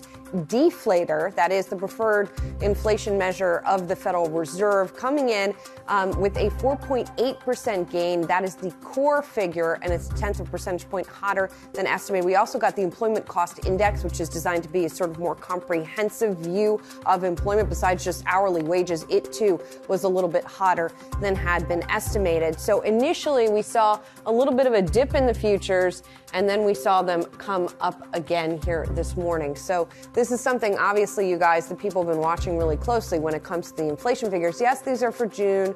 It's a little bit older data. We're getting some confidence data coming out at 10 a.m. that we're going to be watching. But all of this feeding into the inflation picture, even as Elon Musk says, maybe the worst is over for inflation. Maybe it is. Who are we to argue with somebody putting rockets into the sky? But one thing that a lot of people are still wondering about is whether or not America is in a recession or not. Now, that's the lingering question among the nation's leaders and economists in recent days. And despite a number of factors weighing on the economy, including today's less than ideal GDP data, those in charge seem convinced that the future is promising. And that includes Treasury Secretary Janet Yellen, who spoke on the matter earlier. Take a listen. Most economists and most Americans have a similar definition of recession. Substantial job losses and mass layoffs, businesses shutting down, private sector activities slowing considerably, family budgets under immense strain, in sum, a broad-based weakening of our economy. That is not what we're seeing right now when you look at the economy. Well, joining us now to offer more insight on the state of the economy is Princeton University Professor of Economics and Public Affairs and former Vice Chair of the Federal Reserve, Alan Blinder. Alan, thank you so much for joining us today. So obviously trying to assess what we're seeing with this, good, thank you. Trying to assess what we're seeing in terms of this technical recession. How should this be viewed in light of, as what Fed Chair Powell was saying about the strength of the labor market? Well, as has been true since the pandemic started, we're going on more than 2 years now. Data keep coming in confusing and unusual ways. So, for example, to your question, we don't usually see 2 quarters of I don't think we've ever seen, frankly, 2 quarters of GDP decline, which we've just registered, while jobs are still being created. And not just created, at a very healthy pace. You're talking about over 300,000 jobs per month. Whereas for replacement purposes, because the population's getting bigger, the norm is probably more like 100,000 a month. So in a real sense, the job market is not only tight, but getting tighter. And yet the GDP is showing these declines. It's very weird. Now, this number that just came out today is dominated by decumulation of inventories. Without the inventories, that was basically a minus 1% number. Without the inventories, it would have been closer to a plus 1% number, which is still not strong, but it's not negative either. I spent far too much time trying to figure that out. And it appears there were 1947, we had back-to-back GDP contractions without going to recession. That's the only one I could find in all that time, Alan. But the question is, are you seeing... I was only 2 years old at the time. I don't remember. I was not going to go there, my friend. Are you seeing any signs that the Fed is succeeding? Yes. And you're seeing it not where people are looking for it. People are looking for it in inflation going down much more rapidly than history suggests should happen when the Fed tightens. You do think it'll happen, but it takes a while. But where you really see it having an impact right away is in the most interest-sensitive piece of the economy, which is housing.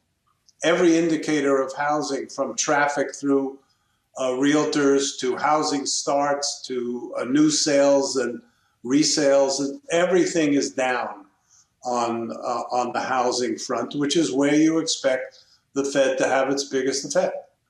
And Alan, you were vice chair of the Fed when the bank was tightening monetary policy back in the 90s, 94, 95. From your perspective, when you were at the Fed at that time, what do you think the Fed today can learn from what you guys did back in the 90s?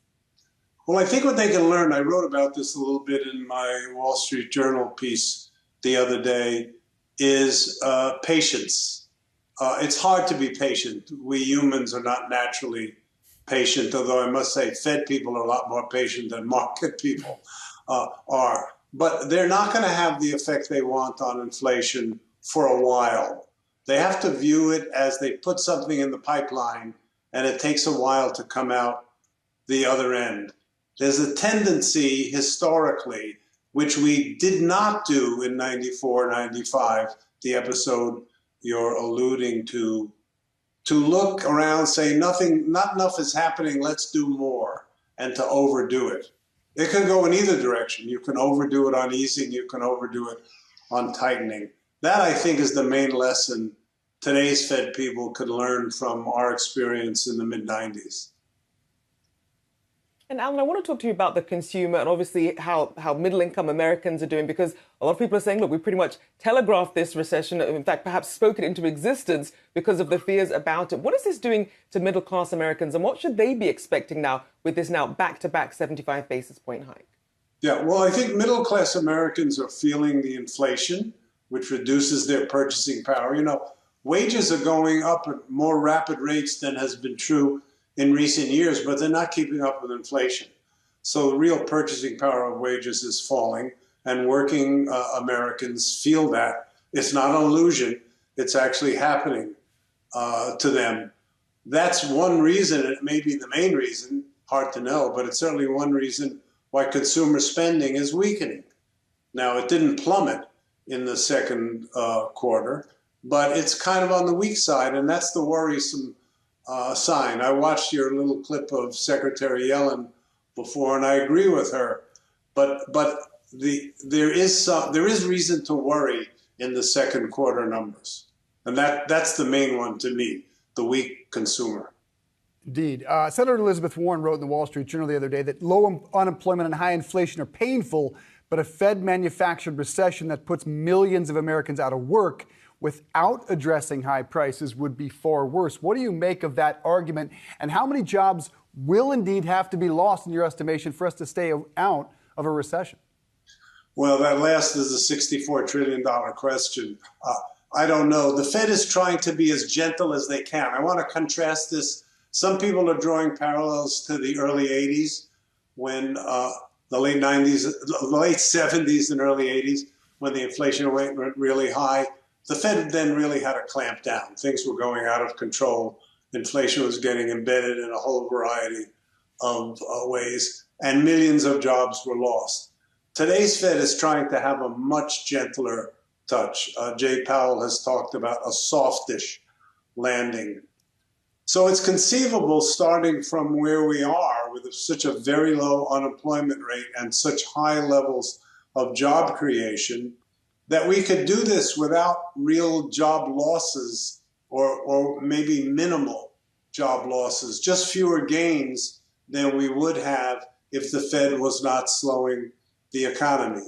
But slowing the economy does mean slowing job growth. That's almost arithmetic. So, Alan, right now, as it's been over the past 2 months, we have two back-to-back 75 basis point hikes. You were talking about the importance of being patient right now for the Fed to take a slower approach. What does that slower approach look like in the fall? Are we talking a 50 basis point hike, 25 basis point hike? Lay that out for us. So I'm going to answer your question, but first I'm going to preface it by saying nobody really knows, because it depends on what's going on with the economy, both on the real side and the inflation side. Based on currently popular forecasts, my guess would be that the Fed does another 50 basis points in September and then steps back to look at its handiwork. So it might stop there or pause there for a while and see what happens, or it might just ratchet down to 25 basis points. Subtle questions like that for September and for after September certainly can't be answered in July, and the Fed's not going to try to answer them. But I think it's going to depend on how the economy behaves, how much it slows down, and especially on how much inflation falls. Mr. Blinder, always great to have you. Come back to us here at Yahoo Finance. Thanks so much for taking the time to join us. Thank you.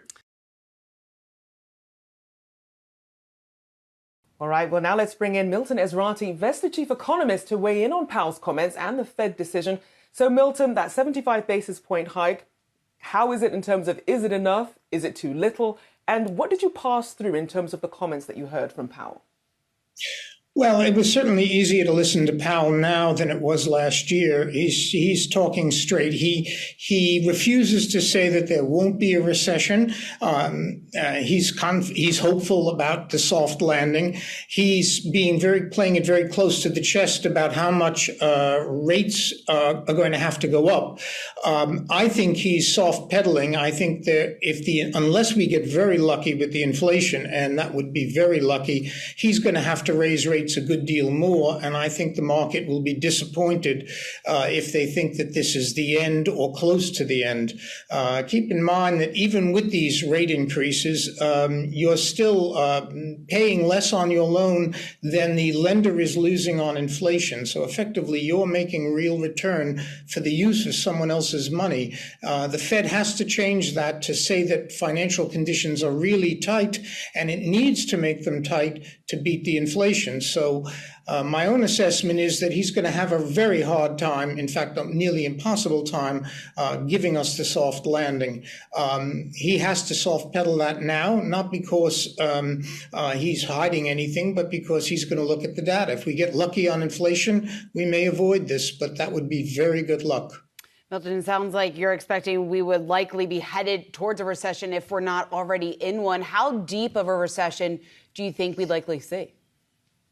Well, that's an interesting question. I think if the Fed does its job and raises rates enough and tightens financial conditions enough to avoid a recession, to stop the inflation, or at least start us on the road to stopping the inflation, then we would have a relatively short recession and come back from it relatively quickly. If the Fed loses its nerve and doesn't do enough, and the inflation itself causes the recession, which is entirely possible, inflation causes a great many economic dislocations, then it could be a long, painful recession. So in this sense, I'm applauding Chairman Powell's repeated statement that the most important thing is that the Fed do what is necessary to stop the inflation. I don't think they've done enough yet, but they have to go cautiously. I think they're going to have to do a lot more.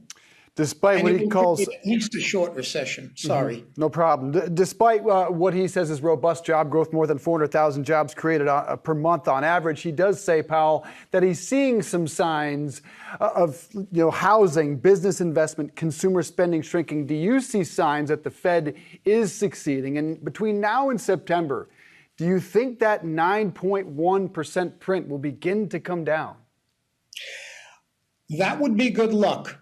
Because inflation moves at a lag, and it's responding to years of money creation, as well as the supply constraints and the more immediate effects. So, yes, I think we could see lower numbers, but we're not going to see acceptable numbers for quite some time. And I don't think there's any way to avoid that. This is built into the system, and I'm not going to join the transitory crowd, or neither am I ready to forecast that we've done enough. So I think we may see the numbers come down a little bit. We may see it fall considerably. Maybe it's 7.5% or 7% inflation. That is still unconscionably high. So the Fed's going to have to continue to keep the pressure on to do its job. I do see the mix that Chairman Powell talked about, and I would be loath to say that we're in a recession now, but this is a definition game. I think the important thing to realize is the economy is weak and weakening, and if the Fed does its job, or if the inflation gets worse, then it's going to get weaker sooner. So by September, by the end of the year, I think we will be talking about recession without the reservations that Chairman Powell expressed earlier in the day. And was there anything that you hoped that Chair Powell would go into more detail on in his comments? I would love for him to tell us what the Fed really thinks, because they have their deliberations and clearly there's a number of forecasts. No one can see the future, but I know he can't do that. And I was actually delighted to see his reluctance to do forward guidance. It's as much as saying that we don't know exactly where we are and we're going to have to go with the data, which was honesty that we haven't seen from Washington in a while. Milton, the reaction that we're seeing in the bond markets today, the reaction that we're seeing in the equity markets, I know you're focused on the economy, but just your reaction to this, because I think a lot of people thought that largely what we heard from Jay Powell today had already been priced in. Well, I think we had priced the equity market has been discounting a recession of some sort for quite some time. So bouncing a little bit in this environment, particularly with the Fed soft pedaling things, particularly with the fact that the Fed didn't raise rates any faster than the market long expected, it's not surprising that the market would show a little optimism. But I think if it's hoping that this is it, it's going to be disappointed. Don't hold your breath, indeed. Thank you very much, Milton Ezrati. Appreciate your insights here. Brian Chung is outside the Fed awaiting the decision from Jerome Powell, which we expect, Brian, a 75-point hike. Yes, Dave. Well, the Federal Reserve just making that announcement. The Federal Reserve has officially raised interest rates by 0.75%. That was largely as expected. Again, markets pricing in a chance of about 75% chance of that happening. Now, when it comes to changes to the statement itself, really not much change when you talk about recent indicators of spending and production have softened. That's the only new sentence in the statement. Again, I'll read that one more time. Recent indicators of spending and production have softened. That might be the closest that we'll get to the Federal Reserve acknowledging that perhaps there is a slowdown happening in the economy, not en masse, but interesting to note that language is in the statement. But beyond that, really nothing else in here. The Fed continuing to point to Russia's war against Ukraine as one element to upward price pressures. Of course, the Fed sees a demand side of that as also part of the picture, which is the reason why it feels it has to continue to raise interest rates. Keep in mind, the Fed is now targeting interest rates between 2.25% and 2.5%. And they say, quote, they anticipate that ongoing increases in the target range will be appropriate. Translation, bus doesn't stop here. That language was the same as we had seen from the Fed in June. But beyond that, the Fed continuing to acknowledge food and energy prices are high. Job gains do remain robust. So the Fed's balancing act as it tries to raise interest rates without triggering any sort of job losses does remain. But again, the big headline today, 0.75 percentage point increase from the Fed, second in a row. Decision was unanimous. Guys? Brian, just talk to us about the unprecedented action here from the Fed. It's been quite some time since we've seen the Fed get so aggressive. And then, of course, just your perspective on what this means that we will likely see heading into the fall, because inflation is still at its highest level that we've seen in about 40 years. Yeah, well, when we talk about just the inflationary reaction, we have to remember that the Federal Reserve has been pretty insistent that it can't just simply stop raising interest rates here. For what it's worth, where we're at right now at about 2.25 to 2.5% is roughly the estimate of where economists say is neutral, meaning that any further interest rate hikes past this point could have more bite into inflation, which is going to be very important when you consider that the last read we got on inflation on CPI was 9.1% on a year-over-year basis. That hasn't shown signs of letting up quite yet. However, what we don't know is what is the Federal Reserve going to do next. There's nothing in this statement that says, well, in the next meeting, which, by the way, is going to happen at the end of September, is it going to be 50 or 75 or 1 percentage point? We don't know. And that's why all eyes are going to be on the Fed chairman's press conference at 2:30. What will Jay Powell tell us? Will he give us guidance on what happens next? That's going to be very important to see how he can shape inflation expectations with these recessionary worries out there. And we know that before, when we got that CPI data that came out, people were wondering, look, could it be 100 basis points? But obviously closer to this decision, we did see that 10%. But it's interesting to see that this was a unanimous decision. Was that surprising to you? Well, it was surprising when you consider that you actually had one member dissenting from the last decision. So in June, when the Fed made the abrupt change last minute to go from 50 basis points to 75 basis points, you actually saw Esther George, the president of the Federal Reserve Bank of Kansas City, dissent against that. She wanted a smaller rate hike of the half a percentage point that markets were expecting prior to that meeting, which, by the way, was a bit of a surprise because those Fed watchers have noted for some time that she has tended to favor larger interest rate increases as opposed to smaller ones. But in this decision, which, by the way, she's still a voter, she did go along with what the Federal Reserve ultimately went with, which was that 0.75 of a percentage point increase. So, again, everyone's on board. Keep in mind, we also have a few new members of the Federal Reserve Board, Michael S. Barr, and then also Susan Collins from the Boston Fed joining the committee between June and July. So they were also in line when it comes to that. Of course, we'll have to hear all the Fed commentary after this meeting to see if the other non-voting members of the committee also supported this decision. Yeah, really surprising given the amount, Brian, of business leaders and analysts who wanted a 100-point hike. So I expect the name Janet Yellen to pop up in this press conference, in particular when defining a recession. How do you expect the Fed chair to tap dance around the actual definition of a recession given the GDP number coming tomorrow?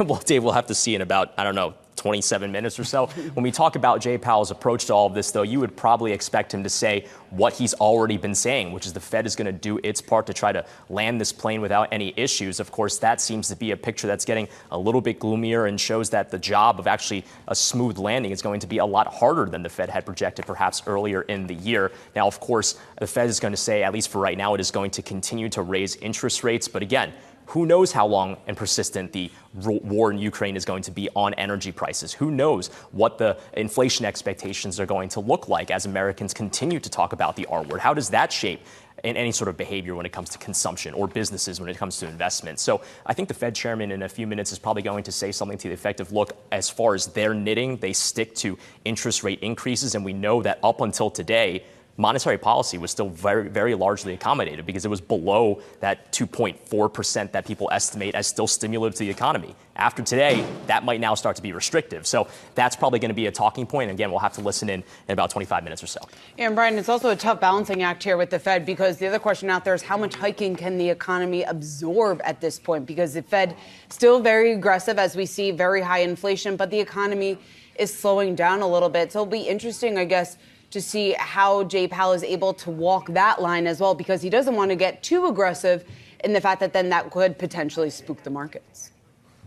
And that is exactly the reason why the Fed didn't just instantly raise interest rates to say 3.5% or 4% already, because the markets are not quite ready for that. And in fact, one big difference between this meeting and the last meeting is that for the first time, you're starting to see the 10-year yield price in the chance of a Fed cut at some point. Now, some of this may have been natural because, the Fed couldn't raise interest rates forever. But as of the last meeting, you still saw the continued rip up in the 10-year. And essentially, over the last 6 weeks, you have seen the 10-year fall down by about 75 basis points. I'd be interested to see, I don't have a computer right in front of me, of what the 10-year is doing right now. But of course, with that action over the last 6 weeks, that is bond market traders pricing in a high likelihood that at some point the Fed's going to have to do a U-turn on all of this. How abrupt is that going to be? I think that turn is going to depend on how hard we go into a recession if that does end up happening. You have a lot on Wall Street saying, well, maybe in the second half of next year is when that U-turn happens. But look, I'm starting to see some reports and some analysts that are saying, hey, it's possible that they're going to start to pull that call up to maybe the first half of next year. You're seeing a bit of a reaction here in the 10-year as we pull that up. It's still not a heck of a lot of movement, at least just yet. I don't think you can say it off just about 2.7%. Americans are reacting to inflation that has reached highs not seen since 1981. A new survey conducted by Yahoo Finance and our friends at Morning Consult shows that while gas prices are getting the headlines, it may not actually be the biggest inflation concern among Americans. Joining us now with the poll results and political perspective, Yahoo Finance's own Rick Newman, senior columnist here at Yahoo Finance. Rick, what do we know from the results so far? What were we able to extrapolate? Well, I've paid a lot of attention to how people feel about gasoline. One of the things that surprised me here is people are obviously concerned about the price of gas, which hit $5.02 in the middle of June. But the majority in this poll actually say they're confident they can afford gas right now. 63% said they're able to afford gas right now. It's interesting because a significant number of people say they're worried they may not be able to afford gas in the future. So that's people telling us, yeah, they can afford it right now, but they're concerned things are going to get out of hand a month or two from now and the prices are going to go up and they're not going to be able to handle the cost of gas. So people are worried things are going to get better. That's one of the things that clearly comes across here. But there are other things that people have a harder time paying for. They are struggling to save money or put any money into retirement savings. And then childcare is the one thing where people say they have the lowest confidence they can afford childcare today for those people who need it. Only 42% said they can, they're confident they can afford childcare. And of course, for families with kids, they probably spend a lot more on childcare than they do on gasoline. So, you know, we in the media, we've been fixated on gas prices, but families have a lot of other budgetary concerns. Indeed, they do, Rick. And I wrote up what the poll found with as it pertains to back to school supplies. 50% of those polls said they won't be able to afford back to school supplies and they're going to have to cut back on a vacation to afford those supplies. And another 28% said they may not be able to afford school trips for their kids. So you put all this together, none of this could be good for the president, right? Well, I mean, this is a bit of a Rorschach test, honestly. So we do have a majority saying they can afford most categories of things that ranging from necessities to non-necessities like vacation. But there clearly are families that are under stress. Now, that's always true, and this is the first time we've done this with Morning Consult, so we're going to build a baseline here over time. But yeah, I mean, look, there are families under stress, but I think, once again, people really worry that things are going to get worse a few months from now, and that could be inflation gets worse, or we have this recession that we've been trying to talk ourselves into, and that people feel maybe their incomes are not safe and their jobs are not safe. So one thing that comes through crystal clear is people are just in a bad mood, and that is a big problem for President Biden. All right, Yahoo Finance's own Rick Newman there, breaking down the results of our latest survey with Morning Consult and Yahoo Finance. Thanks so much, Rick. Hi, guys. But again, inflation is not just a domestic story. It's also part of the global growth story. Another news headline that crossed this morning, the International Monetary Fund painting a grim picture for 2022 as it again slashes its forecast, now projecting 3.2% growth this year. That's a noticeable downgrade from its previous projections. And the big reason, global inflation. The IMF expecting that prices this year will rise 6.6% in advanced economies and 9.5% in emerging market and developing economies. Here with more on that report is the IMF chief economist, Pierre-Olivier Gourinchas, joining us live on the program. Great to have you on the program. Just walk us through a little bit more exactly what the weight is of global inflation on the forecast, a noticeable downgrade from the last round of forecasts in April. How worried are you about global inflation tipping us into a global recession, perhaps? Well, good morning. And you're right. I mean, pushing inflation has been one of the three factors we've highlighted behind the downward revision in our projection update. And the way inflation plays out here is that it's eroding purchasing power for consumers and households. And so that's leading to less demand. But it's also affecting their views on the outlook. It's creating uncertainty. It can increase their sense that maybe the future is less certain, is less secure. And it leads central banks, as we've seen the Fed doing in central banks around the world, really pretty much in every country maybe except China and Japan, to tighten monetary policy. And that tightening of monetary policy is also going to slow down economic activity. So that's one of the three main drivers of our revision. So let's break down some of what we're seeing, where we're seeing that inflation come through from. Obviously, energy, a big one that we've been watching very closely. When you look at a place like Europe, there's still a lot of questions clouding the outlook there about what that supply is going to look like, both on oil as well as natural gas. How do you assess how significant a headwind that's likely to be as we look into next year? Well, in the European context, this is where the second factor is playing out, and this is the impact, the continued impact of the Russian invasion of Ukraine and the impact it has on energy markets. And so we're revising down also our growth projections for the euro area, especially in 2023. In fact, in 2023, we are projecting that growth will slow down to about 1.2% for the euro area. But we're also flagging that there are important risks to the downside related to the supply of gas from Russia to the euro area. And if we were in a scenario where those Russian gas flows to Europe are fully shut down, then there would be another layer, if you want, in terms of the downward revision, and we're anticipating that it would knock off another roughly 0.8 percentage point of economic activity in the area. So this is sort of the second major factor that leads us to revise our projection is the slowdown we see in the euro area related to the impact of the war. Well, as a follow-up, I want to ask about the central bank policies around all of these headwinds. And when we talk about, for example, the European Central Bank hiking rates last week, the Federal Reserve having an important meeting tomorrow where they're also expected to raise interest rates, that's all supposed to get prices down. But as you just outlined, a lot of the price increases are due to something that's completely out of the central bank control, which is what's happening over in Eastern Europe. So do you worry about a central bank policy mistake here and hard landings, not just in the United States, but in other parts of the world as well? Well, look, there are different sources behind the inflation numbers that we're seeing right now. And certainly, there are things related to energy and high oil prices and gas prices, for instance. But there are also, and supply chain disruptions, there are also demand factors. The fact that a lot of households came out from the pandemic with excess savings, what we call excess savings. They may not be seen as excess savings from the perspective of these households. So we have a combination of factors. But let's step back and think about where we were in terms of monetary policy back at the end of 2021. Conditions were extremely accommodating because central banks were trying to support their economies during the pandemic. And so it's only natural that at the very least we remove that level of support when we're moving away from the pandemic. And at the same time, we're facing these extremely high levels of inflation. So central banks have to tighten. They don't really have a choice at this point, regardless of where inflation is coming from. And we actually look at what a number of them are doing, and we think that this is more or less appropriate given the environment. So they don't really have a choice here. Now, does that mean that emerging market central banks also don't have a choice here? We're seeing a strong dollar weighing around the world. I mean, this is raising perhaps some chatter of, could we see a 1994 like Mexican peso crisis? Could we see a 1997 like Asian financial crisis again, as some of these countries maybe have difficulty dealing with a devaluing currency domestically? Do you see that as an issue as well? We certainly see a lot of financial tightening around the world, and it is having a serious effect on emerging markets. We see, as you mentioned, we see the strength of the US dollar. That's actually implying more inflation in a number of countries because they import goods that are invoiced in dollars, and so they see higher prices for these goods.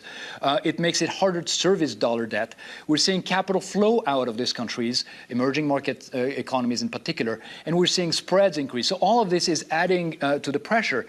At the same time, we are not seeing disorderly market conditions right now in the EM space. What we are seeing is a number of countries that have actually improved their policy framework, the way they conduct their monetary policy, the way they manage their exchange rate, let it adjust when conditions change, as we've seen, the way they try to use their instruments that they have at their disposal to protect their financial sector, to prevent banking meltdown and the financial sector panic. And so far, we haven't seen really any disorderly response in financial markets. So I want to say, yes, there is tightening. Yes, there is pressure. But as of now, we are not seeing anything like the taper tantrum of 2013 or the Asian financial crisis or even the Mexican crisis of 94, 95. Let's talk specifically about China. You're projecting growth of 3.3%. That is well off the 5.5% that the government had set for itself this year. Obviously, the zero COVID policy playing into some of that as well. But I wonder, when you look at some of the headwinds, the risk factors in China, what concerns you the most? And we've been also watching what's been playing out in the property markets really closely. It sort of feels like the government is reversing its policy to really double down on some of that debt they were trying to slim back on because of where the economy is right now. Yes, there's been that's the third sort of factor leading to our downward revision is China. You know, when you put it all together, the U.S., the euro area and China, the three largest economies in the world, being revised down. This is what leads us to our gloomy outlook, if you want. But on China specifically, we are projecting 3.1% growth in 2022. And just as a point of reference, this is the lowest growth number since 1976 in China outside of the pandemic. So this is really something that is big news. And it's on the back of, as you pointed out, the COVID-19 outbreaks and lockdowns that we've seen in the first and second quarter, and also the slowdown in terms of the real estate sector. So looking forward, the good news about China is that it has a lot of policy space, and it's not facing very strong inflation pressures. So it can remain more accommodating in terms of its policy stance. And in particular, fiscal policy can play a role to try to support the economy, and in particular, vulnerable households that might be suffering in the current environment. So we're seeing that there's room for China's sort of rebound in the second half of the year and in 2023. And if we shift over to the United States, I mean, they had a pretty swift downgrade in this report compared to the April projections. Does that imply that you see a higher risk of a hard landing here in the United States? Well, the way we would characterize it is that under our baseline projections, there is a narrower path. The growth is, as you show on your screen, is projected at 2.3% in 2022. Then we're expecting a slowdown on the back of this tightening of monetary policy, and also in the context of still elevated inflation, to about 1%. But the Q4 on Q4 growth in 2023 for the U.S. is estimated at about 0.6% in our projections. And 0.6% is a low number. It wouldn't take much of a downside, a materialization of a downside risk to sort of knock off the U.S. from having positive growth. So we're seeing a very narrow path going forward, not necessarily a recession under the baseline, but certainly a very vulnerable situation. Certainly a lot of layers to all of this. IMF Chief Economist Pierre-Olivier Gourinchas, it's good to have your time today. Appreciate you stopping by. Well, let's take a look at one trending TikTok.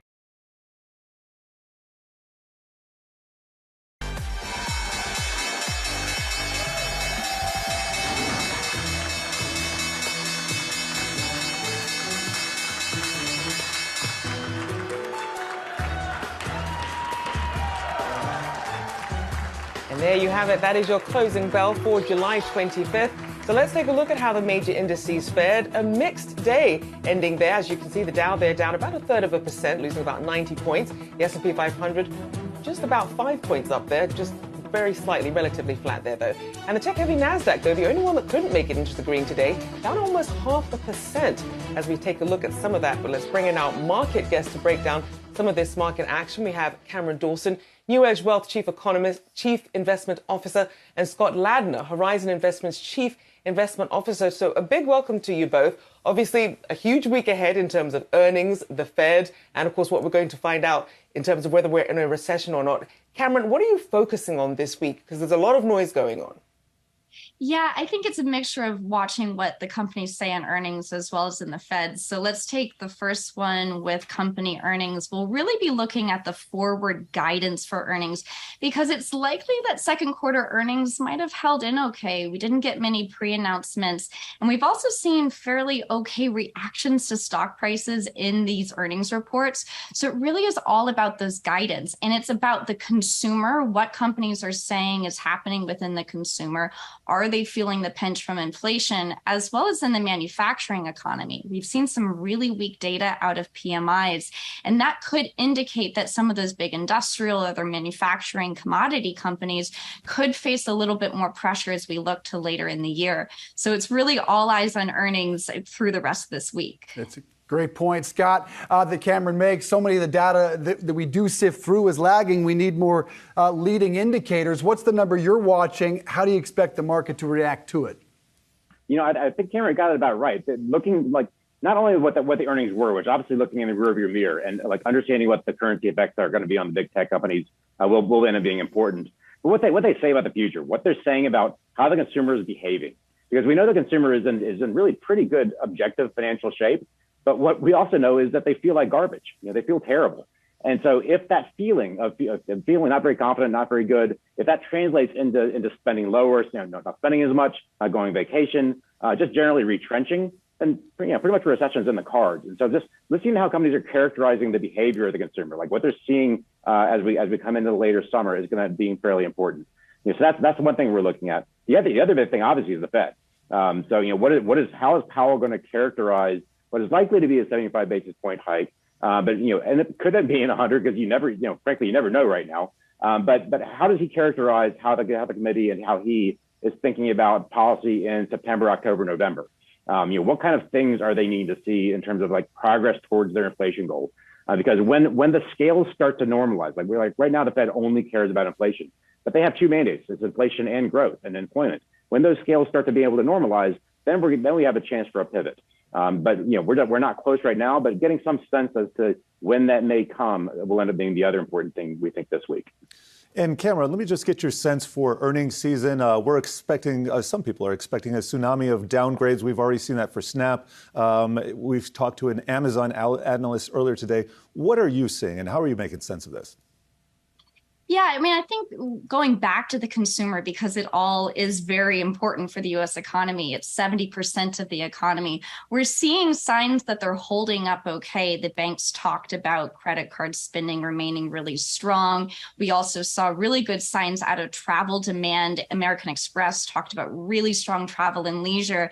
And the airlines, though they had issues this quarter, it wasn't because of demand. It was because they couldn't keep up with demand because of disruptions in supply constraints. Now, there is a little bit of fraying that we're seeing at the low-end consumer. That's where we're seeing areas like AT&T talking about people delaying paying their phone bill, Verizon having to give more incentives to get people to sign up for plans.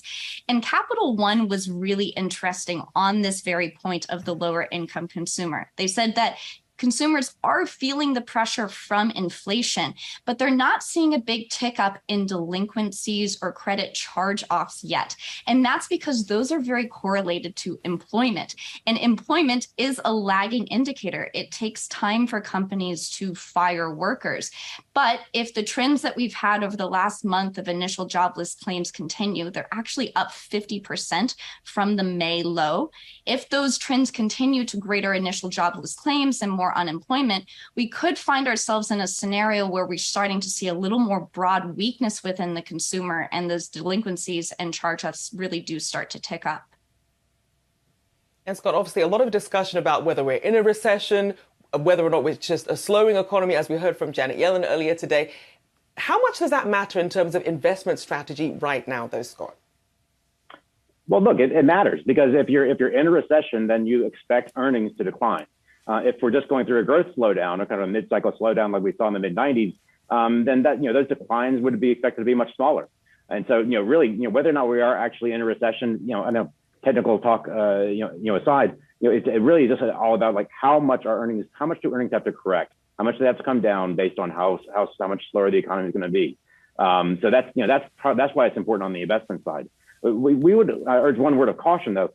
Everything's been happening so much faster this cycle, these last few years. Everything has just been, the last 2 years about pulling everything forward. Everything's happening faster and faster and faster.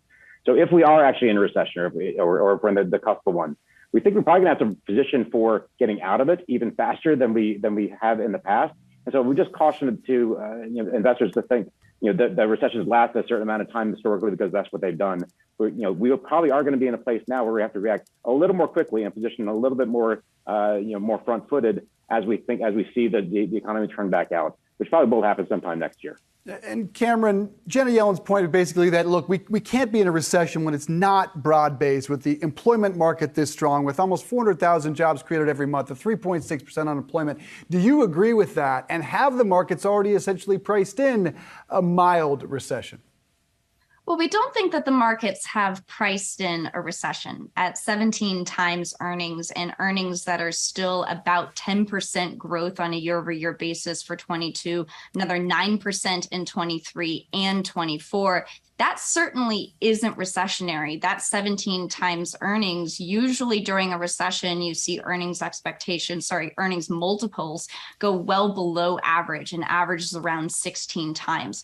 So we don't think the market has fully priced in that recessionary scenario. Now, the question, if we're in a recession already, I think that this is a really good point that we should discuss, which is that the kind of basic term of 2 quarters of sequential GDP negative growth really isn't the technical term for a recession. Usually it encompasses something more like consumption as well as in the employment market. And those things, again, are lagging. So there are signs that we are slowing materially. And I think it's the question is if the slowing areas that we have, which is in manufacturing, it's in housing, it's in the consumption of certain large durable goods, if those areas have contagion and spread out to the broader economy and hit that 70% of broad consumer spending, which would likely result in lower employment, as well as lower consumption overall. So it really remains to be seen, but it certainly seems like we're heading in a direction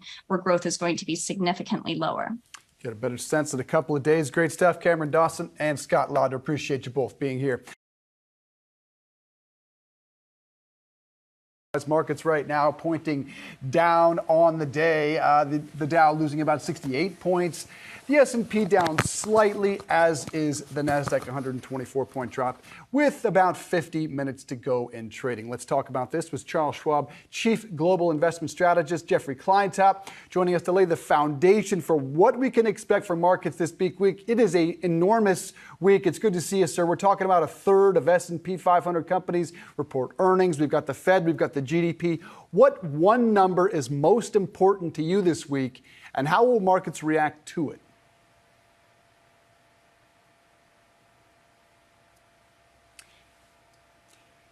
Clearly have a bit of an audio wash. Can you unmute yourself, though, my friend? You'd think I'd be used to this by now. Sorry about that. All good. It's actually some of the inventory numbers we're going to get. I know that's off most people's radar screens, but listen, that's what's most crucial right here. What we've seen is a boom turning into a bust. Is it a recession? Is it not? Don't get into the semantics. The key is that we have seen an inventory buildup across retail and manufacturing that we haven't seen in a very, very long time. In fact, it's the highest we've seen in about 20 years of PMI data. Manufacturers are saying their inventories have exploded. Of course, we've heard from retailers. They reported a month ago telling us inventories are up. I want to hear from some of these key manufacturers this week as they report what are they seeing in that channel, because it could really be an indicator of what the third quarter is going to look like. That's what I'm most focused on for GDP, employment, and growth in profits. And I think inventories are going to give us that indication. And Jeffrey, I'm glad you touched on that. Dave was just talking about Snap as a potential canary in the coal mine, and I noticed that 14 analysts downgraded the stock today. Are we finally getting to that position in the earnings season when we can have those re-ratings to the downside?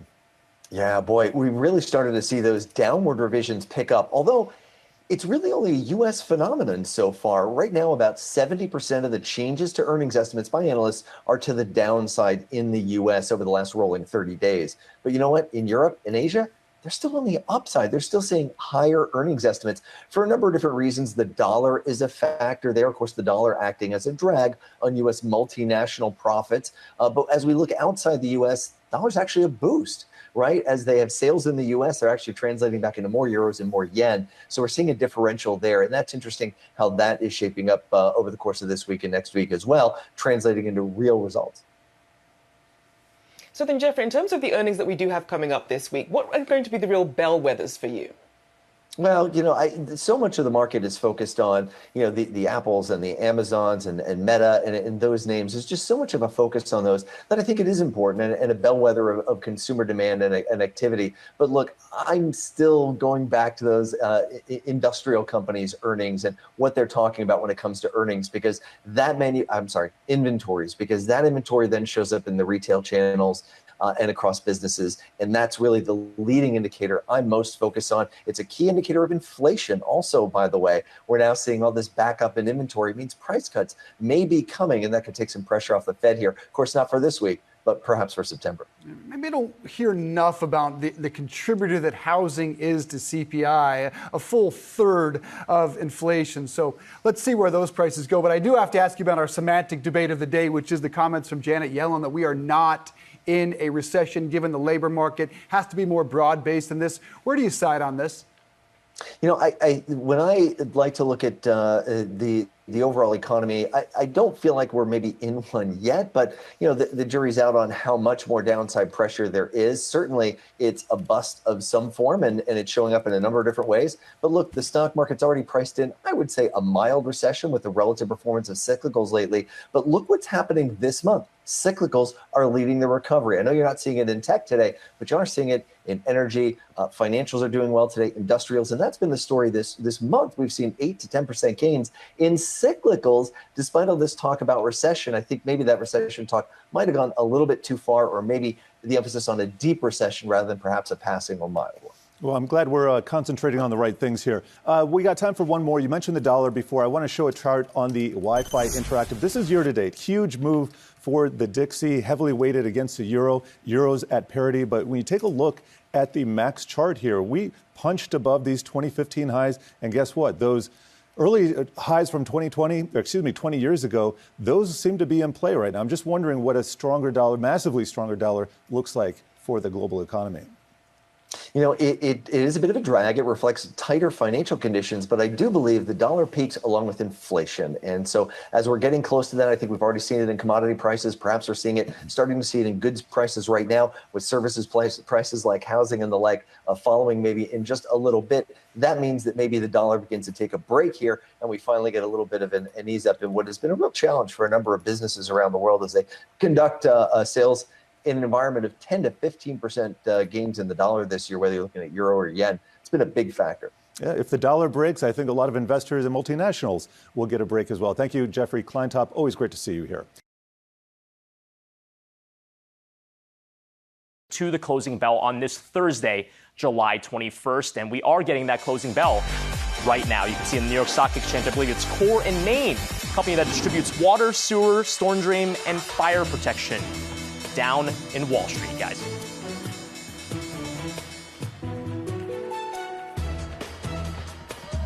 That was the closing bell on Wall Street. Stocks looks like we're holding on to gains. The Dow closing up 162 points. S&P up just about 1%, just shy of that 4,000 mark. NASDAQ, the leader once again today. That's been the story all week, with the NASDAQ closing up just about 1.3%. Taking a look at the sector action today, consumer discretionary, healthcare, materials, technology among the leaders, communication services, energy to the downside, with energy off just about 2%. Well, for more on this, we want to bring in Kevin Mon, Hennian and Walsh Chief Investment Officer. And joining us from Boston, we have Ryan Bellinger. He's Claro Advisors founder and managing principal. Kevin, first to you, because it's about the third or fourth day in a row where we've seen technology lead NASDAQ outperforming. What do you make of the buying action that we're seeing in the leadership from some of those large cap names that have been beaten down so far this year? If you think about it, the names that have been hurt the most during this pullback in 2022 have been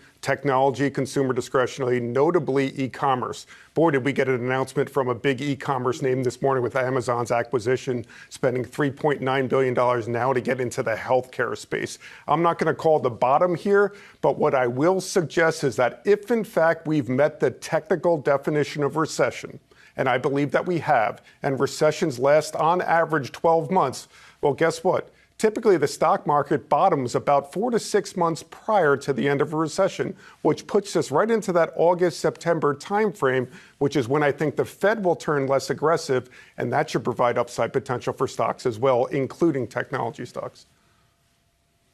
And Ryan, do you also believe that we're in a recession? And if so, how are you positioning your portfolio? What are you rotating in or out of? Yeah, certainly possible that we're in a recession. It's just hard to know. Oftentimes you look back and have those answers. But yeah, from the leading indicators that we look at, certainly a few of those are turning negative with manufacturing and new orders. Consumer sentiment's a big one for us. I mean, it kind of is self-perpetuating. Once people start to think we're in a recession, you kind of start to be in one. And so just to be defensive in portfolios, we're liking the dividend-paying stocks, companies that are providing a tremendous amount of free cash flow. But we also are not abandoning the large cap technology space. I totally agree. I feel like there's some really good opportunities for investors with a longer term time frame to pick up some companies at great prices, companies that people liked in the last couple of years, and they're still making good products and have great technology. So just because the share price is down, that's actually the reason to buy. And so that's what we're telling our clients. Kevin, what are you seeing from the consumer? We've talked about this self-fulfilling prophecy, so much talk about being in a recession or whether one's lying down the road. Yes. Are we talking ourselves into a recession? Well, there's a couple of traditional indicators that are flashing red, right? The yield curve is inverted right now. The yield curve has inverted before every recession in our country going back to 1955. And we also know that in all likelihood, we've now had 2 consecutive negative quarters of real GDP. But to your point, we also see the consumer still spending. We have an unemployment rate at 3.6%, and retail sales still feels relatively strong.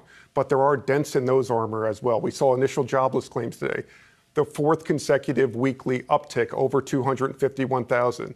Our personal savings rate has now dipped to 4.4%, and Americans are putting more on their credit cards than they ever have before. They're still spending, but they have to borrow from their savings, put it on credit cards to keep up with these inflated prices. How much longer can that last? And if they pull back on spending, well, 70% of our economic growth comes from consumers. Yeah. John Stankey this morning said that he's seeing people pay a little bit later their bills each and every month, and that's why he expects a little bit of a waning economy down the road, just seeing little slippage here and there. Yes. Yeah, Ryan, we heard Kevin saying that he expects maybe the Fed won't be as aggressive as some on the street are anticipating, that we'll see at least into the fall. Do you agree with that? I think it's going to have to depend on the CPI prints. I mean, if these things keep coming in really hot, they don't really have a choice. I mean, this is their principal mandate at this point. They've got to get the inflation under control. And it's, statistically, they have to get the Fed funds rate at a level above future consensus inflation rates. So if we're going to settle in at 4% or so, I really feel like we got to get there on the federal funds rate. It's a little higher than the forecast is now. Certainly the data can change, but it feels to me like the Fed has got one clear goal. That's to stamp out inflation by raising interest rates. And so that's what we're thinking is probably going to happen. And Kevin, obviously, with every data point that we get in, we see the market sort of fluctuate, but they do seem to be pricing in that 75 basis point hike. What are you doing? What are you concentrating on to really not focus on the noise, but really focus on what's going to give you a clear indication of where the markets could be headed in the next few months? Sure. And I do believe that the Fed will raise rates by 75 basis points next week. They don't meet in August. They come back in September. And at that point in time, they're going to see us that we're in a technical definition of recession. They see continued earnings deterioration. And I believe they turn less aggressive and perhaps only raise up to 3% by the end of this year. The economy can't withstand any more than that. And if, in fact, we are in a slowing economy, which I think we all agree that we are, one sector that we really like is healthcare. 2 ways to access the healthcare sector: one through traditional large-cap pharmaceutical companies like a Merck or a Bristol-Myers Squibb. Another way is through the smaller-cap biotech companies who are likely to be acquired by those large-cap pharmaceutical companies with excess cash on their balance sheets. Names like Karuna Therapeutics or even Axum Therapeutics. We think the healthcare sector is certainly worthy of consideration in this environment. Ron, I want to quickly get your take on the housing sector. We've seen a lot of down data this week. Existing home sales fall 5.4%. Home buyer sentiment plunged 12%. But yet we're stuck with this number, a median record price of north of $407,000 per home. Telling you what? Well, I think it's old news, to be honest. I think that number is coming down. It's probably going to come down quite quickly. Rates are up significantly. That's slowing some of the home buying. So we would expect home prices to come down. One interesting thing to watch, I mean, housing is about 33% of the CPI number. And within the housing, home prices are about 80% and rents are about 20%. So it might be interesting to watch. You could have a scenario where home prices are coming down. That's actually going to pull down the CPI number, but a lot of people rent, and rents are only going up. And so you could have a situation where things are actually tougher out there than what the CPI is forecasting, just due to that imbalance in how the housing is broken down in the CPI number. And guys, right now we're waiting for Snap earnings. They're expected to be out any minute. It was a decent day for Snap, but Kevin, year to date, the stock's off just about 65%. A lot of the focus is going to be on advertising spend. What are you looking for? Not so much in these specific results, but what we're seeing more broadly speaking in the social media space. Yeah, I think the theme for Snap is still growing, but yet slowing. We're anticipating, I believe, earnings per share of around 4 cents. We believe daily active users have gone up, but still at the slowest growth rate in over 2 years. Revenue should have increased, but at the slowest growth rate in over 3 years. And I think that's indicative right now of the social media space and ad sales in this environment. So it's one area that we're not particularly optimistic about. Snap doesn't meet our selection criteria within our portfolios, but beyond social media, we really like the e-commerce space, and we think that has a lot of upside potential in the months and years ahead. Still growth, but slow in growth. Great to have you in studio, Kevin Mon. Appreciate it. Thank you. Also, Ryan Bellinger with us today. Thank you both. Well, inflation is weighing on the minds of many Americans, but how willing are we to adjust our lifestyles in order to make ends meet? Well, in our recent Yahoo Finance Twitter poll, travel is far and away the thing people are willing to sacrifice, leading to almost 46% of the vote. Now, dining out follows at over 34%, streaming at 13.7%, and self-care coming in last at under 7%, people not willing to give that up. But inflation is, of course, impacting all Americans. But from boomers to Gen Z, to what degree does it affect each generation? Well, for more, we turn to our next guest, Country Financial Director of Wealth Management and Financial Planning, Chelsea Moore. Thank you so much for joining us. So obviously, with inflation at a 40-year high, you have an entire generation who's never experienced these levels of inflation. Start off by telling us how this is mostly affecting Gen Z. Sure, great question. What I think is interesting looking at the different generations is that as you go down in generations from boomers all the way to Gen Z, each generation feels a little less secure than the next one. And that's not necessarily a huge surprise, right? When you take into account that baby boomers and Gen X have saved a little bit more than millennials and Gen Z simply because they have more working years under their belt. How, though, are you seeing a difference just in terms of how people are preparing for a potential downturn? Yeah, I think what's interesting is looking at the data in 2020 and 2021, what we saw over those 2 years is that we saw excess savings. So this meant that consumers were able to create a nice savings cushion. However, our recent survey data found that more than half of the respondents were not willing to make a lifestyle sacrifice in the event of a recession. So things like streaming, dining out, entertainment, or pampering themselves. And so what we're seeing data so far this year is that consumers are no longer saving. They're actually starting to draw down those savings. And as that cushion starts to dwindle, and if we see inflation stay elevated, consumers' behavior is going to have to adjust. They're either going to have to cut the spending or rely on debt like credit card to fund those purchases. And you're right, baby boomers are much more likely to feel secure than younger generations because of that time that they've had to build the retirement savings, invest them, and pay down their debt.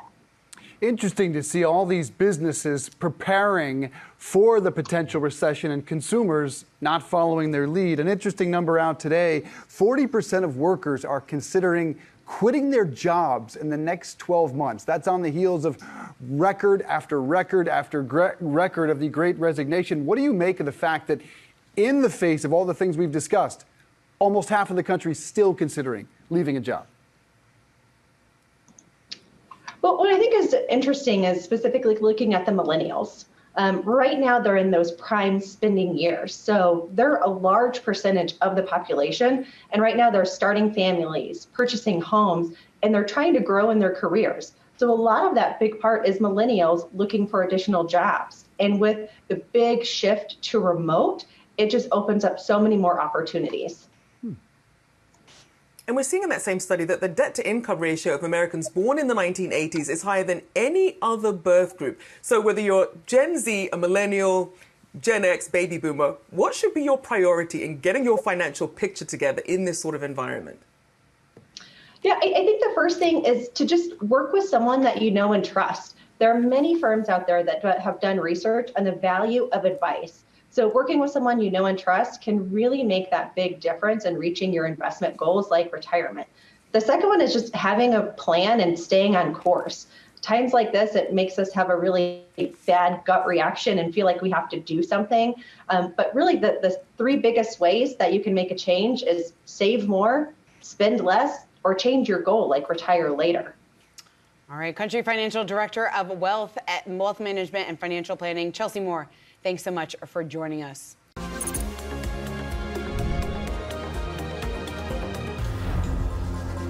Welcome back to Yahoo Finance Live. I'm Brian Sazi in D.C. at the Goldman Sachs 10,000 Small Businesses Summit. And I have a very special guest here, Goldman Sachs Chairman and CEO, David Solomon. Good to see you. Good to see you. Didn't I just see you on an earnings call? You did see him on an earnings call yesterday. All right. Well, you didn't see me. You heard me. I heard you. Well, I'll take that as well. So really, the room is getting full out here in D.C. A lot of small business owners, lots of things top of mind with them. I talked to one individual that was concerned about how to fire an employee. Another one is worried about inflation. What do you think the biggest challenges of small businesses are right now? Well, small businesses have had big headwinds over the course of the last couple of years. The pandemic was very, very tough on small businesses. But I will say one of the reasons we've brought all these small businesses together is to give them an opportunity both to interact with each other, share experiences learned, but also to talk to their legislators about the support they need so that they can move their businesses forward. Small businesses are such an important part of the lifeblood of the American economy. Huge hirers, huge employers. There's no question, and we've been surveying them, that they're concerned about the chance of a recession, but they're also optimistic, and they're also looking for ways to continue to move forward. And I think there's some great messages while we're here in Washington about making sure we get appropriate access to credit and appropriate support to small businesses so they can continue to invest and continue to grow such a vibrant part of the U.S. economy. You're right. Small business is very much the engine of this economy. Are they hunkering down? Well, hunkering down, I think it's a little bit too big a generalization to say that all small businesses are hunkering down. I'd say all businesses, large and small, are being more cautious right now. There's more uncertainty around the economic trajectory of the country. Inflation is a big, big headwind, and it's a very, very tough headwind on small businesses. And so I think people are operating more cautiously, but I think people are watching, trying to figure out the trajectory of travel. People are investing in their businesses, trying to move forward, but I think with a little bit more caution. I listened to your earnings call 3 times. That's just what I do. I had to do it. And we have to find something better for you to do, because 3 times. Yeah, I mean, that's, get in line, David Solomon, because a lot of people tell me that. Maybe a Netflix show or something after the first or second Fair time. enough. Okay, but I heard more caution in your voice than I heard 3 months ago. What made you say that? Well, I think there is caution in my voice. I don't know on a relative basis to 3 months ago. I'd say 3 months ago I was pretty cautious too. We've had a bunch that's happened over the last 6 to 9 months as we exit the pandemic and we were starting to move forward. Obviously, the war in Ukraine was a big disruptor, but I've really seen, watched, and experienced through the eyes of our clients the growing imprint of inflation on the economic activity around the world. And it's a big headwind. And so I think that headwind creates caution. I think the path is uncertain. There are a lot of people speculating about a recession. There are a lot of people speculating about the trajectory of all this. What I'd say is I'm uncertain as to the trajectory of it all, but I know that the scenarios where we have a bumpy road ahead are certainly possible, and I think it's a time to be a little bit more cautious and really kind of tighten up and make sure that you're deploying your assets and your resources in places where they're very, very prudent decisions. When does these double-digit gains, we're seeing inflation for many different items, when does that slow? Well, it takes a while. Inflation is a hard thing to crack. I think the Fed's on it. They're starting to tighten monetary conditions. I think slowly we're starting to get some improvement in supply chains, but I think that's going to take some time. And so we've had a variety of real exogenous events from the pandemic and otherwise, the war, that have really kind of accelerated the inflationary environment. And it's going to take us a while, to get some real relief. But I'm hopeful that as we head through the rest of the year and into next year, we'll see a flattening out and ultimately a decline in inflation so we can get back to a more normal operating environment. Has inflation become entrenched? Well, I think right now, and I said this yesterday in my earnings call, that inflation is deeply entrenched. But that doesn't mean that we can't, through appropriate monetary actions, different policy actions, get back to a better place where things are more in balance. But at the moment, inflation is a big issue, and it's having a big economic impact on everyone. And in particular, it affects small businesses. It affects individuals across our country. And so we've got to really make sure we make the right policy decisions here to try to alleviate this economic headwind. Is the right policy decision for the Fed, is that a 100 basis point move at their next meeting? I won't speculate or predict a specific move, but economic conditions need to get tighter to break the back of inflation. And I think the Fed's focused on it, and they're moving in a direction, and hopefully we'll start to see some balance in all of this as they move in that direction. As we move to that tightening economic climate or backdrop from the Fed, do you see more market volatility? I do see a little bit more market volatility, but I think I think at this point the market is expecting, more aggressive tightening on the part of the Fed. I think where we have some volatility or softness in the market as we look forward is I think you've got to watch corporate earnings. And up to this point, corporate earnings have hung in reasonably well. But with a tightening economic environment, I think you're going to see more pressure on corporate earnings. And it's just math. If we kept the same earnings multiple on the S&P, but corporate earnings decreased by 10%, you can figure out what the market impact is. So I think the big thing to watch in the next 12 months is corporate earnings. If you're a student of history, anytime we've been in this kind of environment, a decline in corporate earnings lags and comes next. And that may put a little bit more pressure on stock markets. When I'm not listening to your earnings calls 3 times, I'm reading all the economic research from your team, specifically Jan Hatzius. I believe he's at a 40% chance of a recession next year. Are you on board with that? Jan, I think, is the best out there. He's an incredible economist, and his prediction, I believe, is a 30% chance of a recession this year. Or in the next 12 months, and a 50% chance of a recession in the next 24 months. And so, it's a data point. He's in the business of making predictions. I'm not in the business of making predictions. So we'll watch and see. How do you plan to run Goldman Sachs differently into this tightening economic climate? Well, we don't run Goldman Sachs differently. And I've been around in the business watching these economic scenarios for almost 40 years. I graduated from college in the early 80s, the last time we were coming out of a high inflation environment. We always run Goldman Sachs with a focus on our clients, trying to make sure we're getting our resources, our people, our capital, our financial resources directed at our clients. In an environment like this, we probably have to be a little bit more cautious with respect to the way we invest in the future and growing the franchise. But we always take a long-term view. We try to be very, very nimble and flexible. I think this environment demands that. And we'll stay focused on our clients. And we know if we do that, we do the right thing, we may see our business slow a little bit, but in the long run, we'll continue to perform. And that's where our focus is right now. Do you see a spillover? So the economic climate overseas in Europe has really also taken a turn for the worse. Do you think that spills over to the U.S.? Well, it's something I think you have to think about. I think the chance of a recession in Europe is certainly higher, given what's going on there economically and some of the policy decisions that have been made across the continent over the course of the last 5 to 10 years. A recession in Europe potentially knocks 1 percentage point off U.S. growth. And so we are globally connected. We do operate in a global ecosystem economically, and a slowdown in Europe will have an impact on the United States. That's something that I think our economists like Jan factor in, to their calculus when they're predicting the forward. Maybe you could clear this up for us. I've seen some stories since the earnings report on hiring. Is there a hiring freeze at Goldman? There is not a hiring freeze at Goldman, and just to be candid, I was disappointed. I went back and you said you listened to the earnings call 3 times. Mm-hmm. I went back and listened to it a first time. I participated the first time, but I listened to it. Dennis Coleman, our CEO, appropriately said we're looking at all our resources around the firm, financial and otherwise, and we are slowing the pace of our hiring. So we've grown the firm enormously over the course of the last few years. We've done a significant amount of hiring. We had planned to do meaningful hiring in the back half of the year, and we're slowing it down, but we haven't frozen it. There's certainly places where we're investing, and we'll continue to make those investments.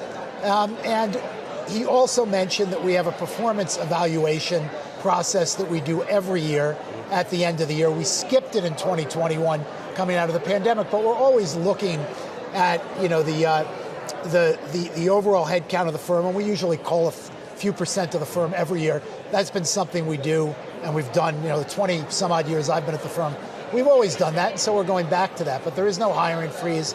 But we're going to be more prudent and slow down our growth in this environment. So you're bringing back that annual performance review. What do you think the results of that will be? Another, culling a percentage of the workforce? We've always, it's one of the things that's important to understand about Goldman Sachs and the way, we operate. It's a very performance-based culture.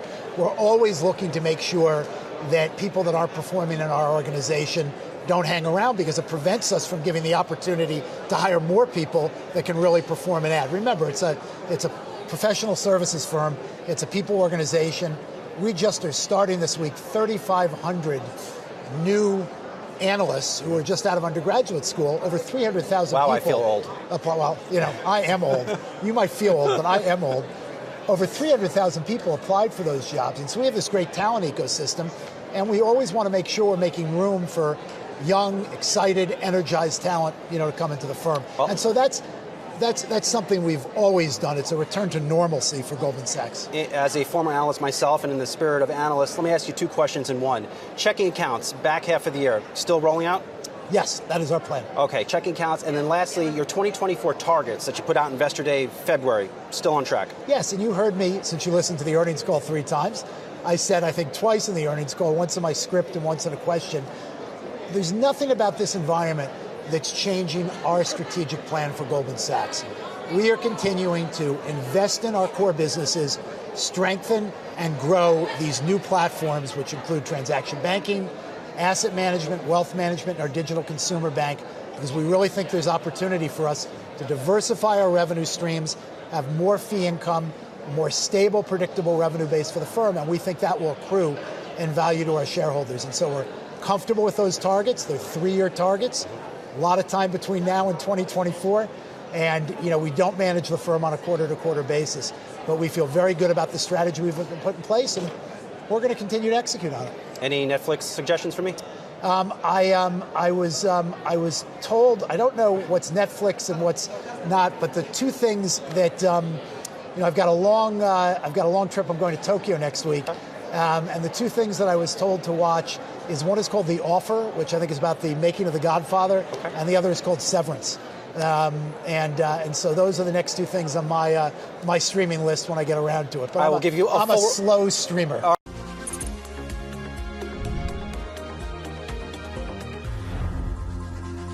Of course, red-hot inflation is putting markets on edge and triggering fears of a recession.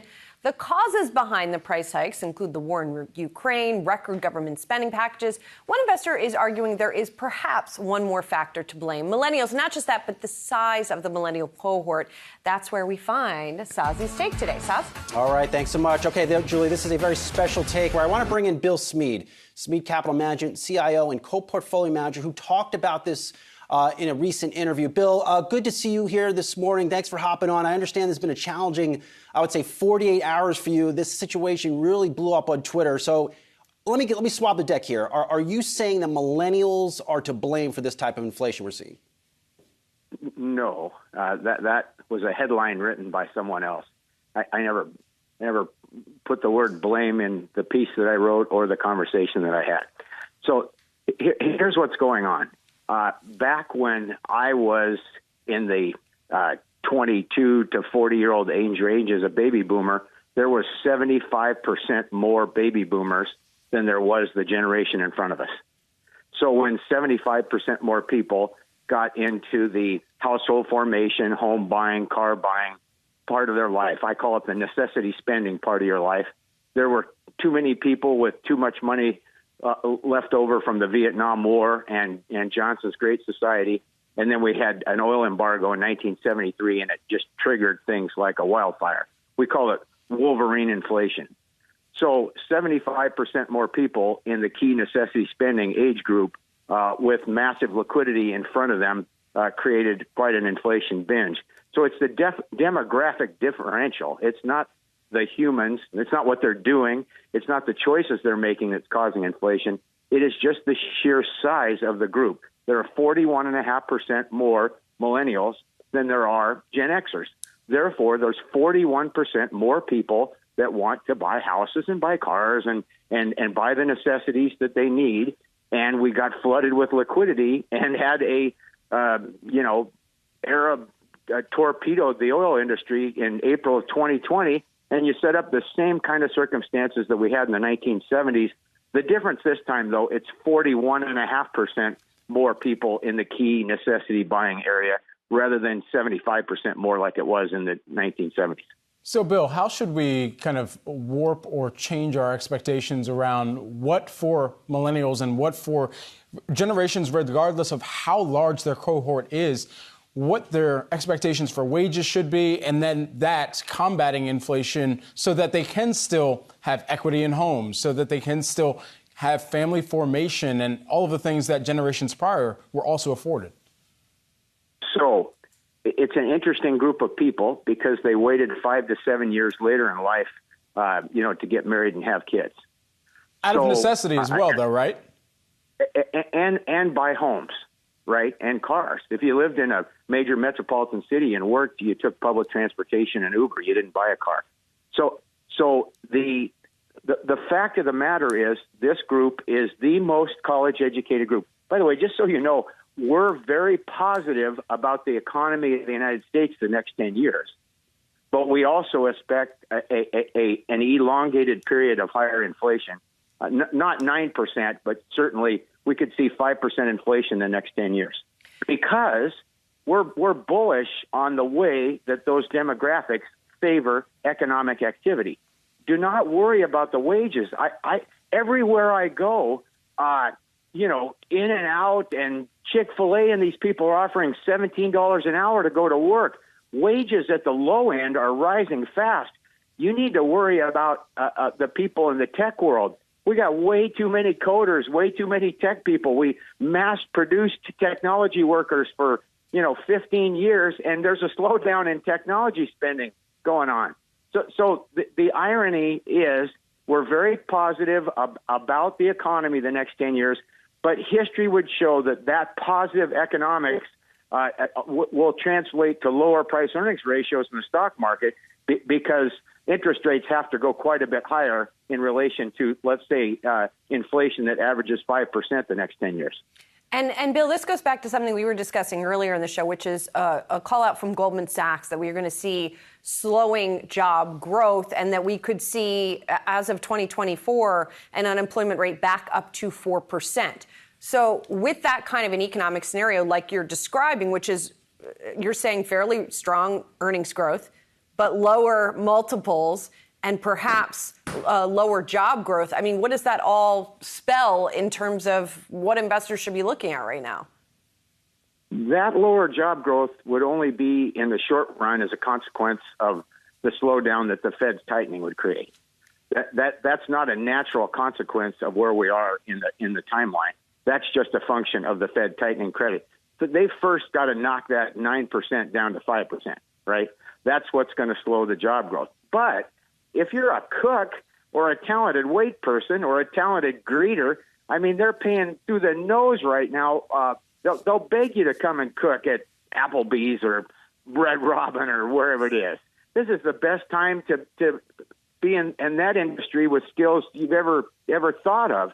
And so, no, in the 70s, we had high inflation, high interest rates, a terrible stock market, and we built more houses per population in that decade, any decade of my lifetime. And we believe that we're going to build more houses in the next 10 years per population than we've built for 20 or 30 years because these people need a home. Now, what that's going to cause is spreading people out across the geography, right? The millennials are going to buy houses in places that are more affordable, and that's where we need to build the house. Bill, we've talked to you for many years, and you've been at this game for a while. Just curious on what the past 48 hours have been like for you, a veteran of the financial services industry, to essentially go viral off a story like this. I don't think people even watched the video, the interview that I did, because they didn't all they knew was the title, right? Whoever put the title and said that I blame the millennials, that's what made it go viral. Nothing that we've written or said. Everyone knows me as the guy that's super bullish. I have 5 millennial children, and no one's more bullish economically over the next 10 years on millennials than I am. All right, Bill Smead, setting the record straight. Bill, always good to talk with you. We'll talk to you soon. Thank you.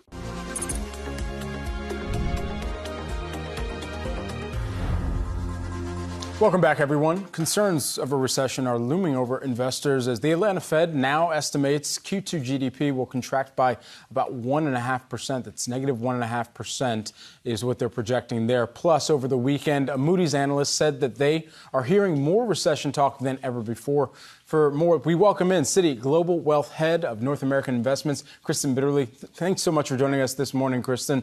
The likelihood of a recession at a time of employment growth in the data as well right now, should we expect just a technical recession based on GDP contraction or a real recession with wider ranging implications?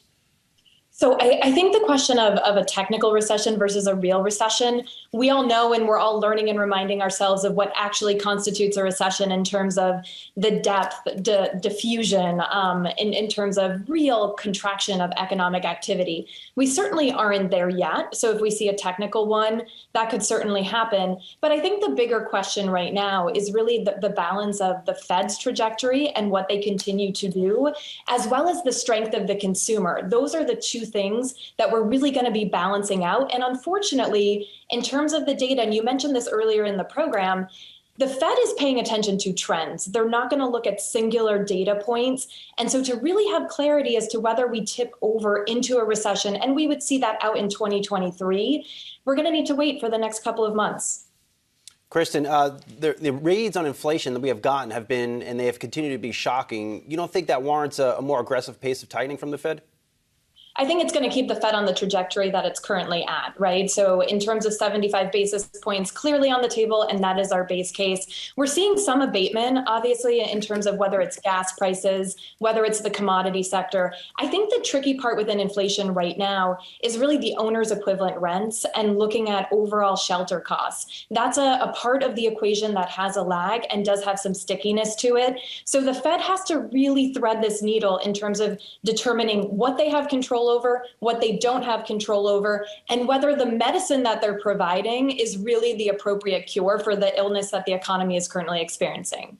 So, Kristen, whether they raise 75 basis points, whether they raise 100 basis points, what they continue to do this year, are you as sort of glued to those small signals that they tend to give in their statements and to how much they're raising?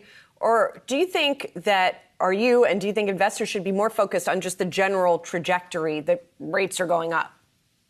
I think that investors, you almost have to say, how do I prepare my portfolio for what could occur from here? So when we look at the percentage probabilities of whether we're going to tip over into a recession or whether we're just going to see this slowing growth environment, we give the slight edge to the slowing growth environment simply because of the strength of the consumer coming into this. But how do you prepare your portfolio for both of those situations? And it's actually creating some strong diversification within the portfolio across both fixed income and equities, and really leaning into quality and being relatively conservative when it comes to either stretching for yield or extending yourself when it comes to credit. So I think there is a portfolio solution here as an investor to remain fully invested, but ensuring that you have raised quality across both equities and fixed income.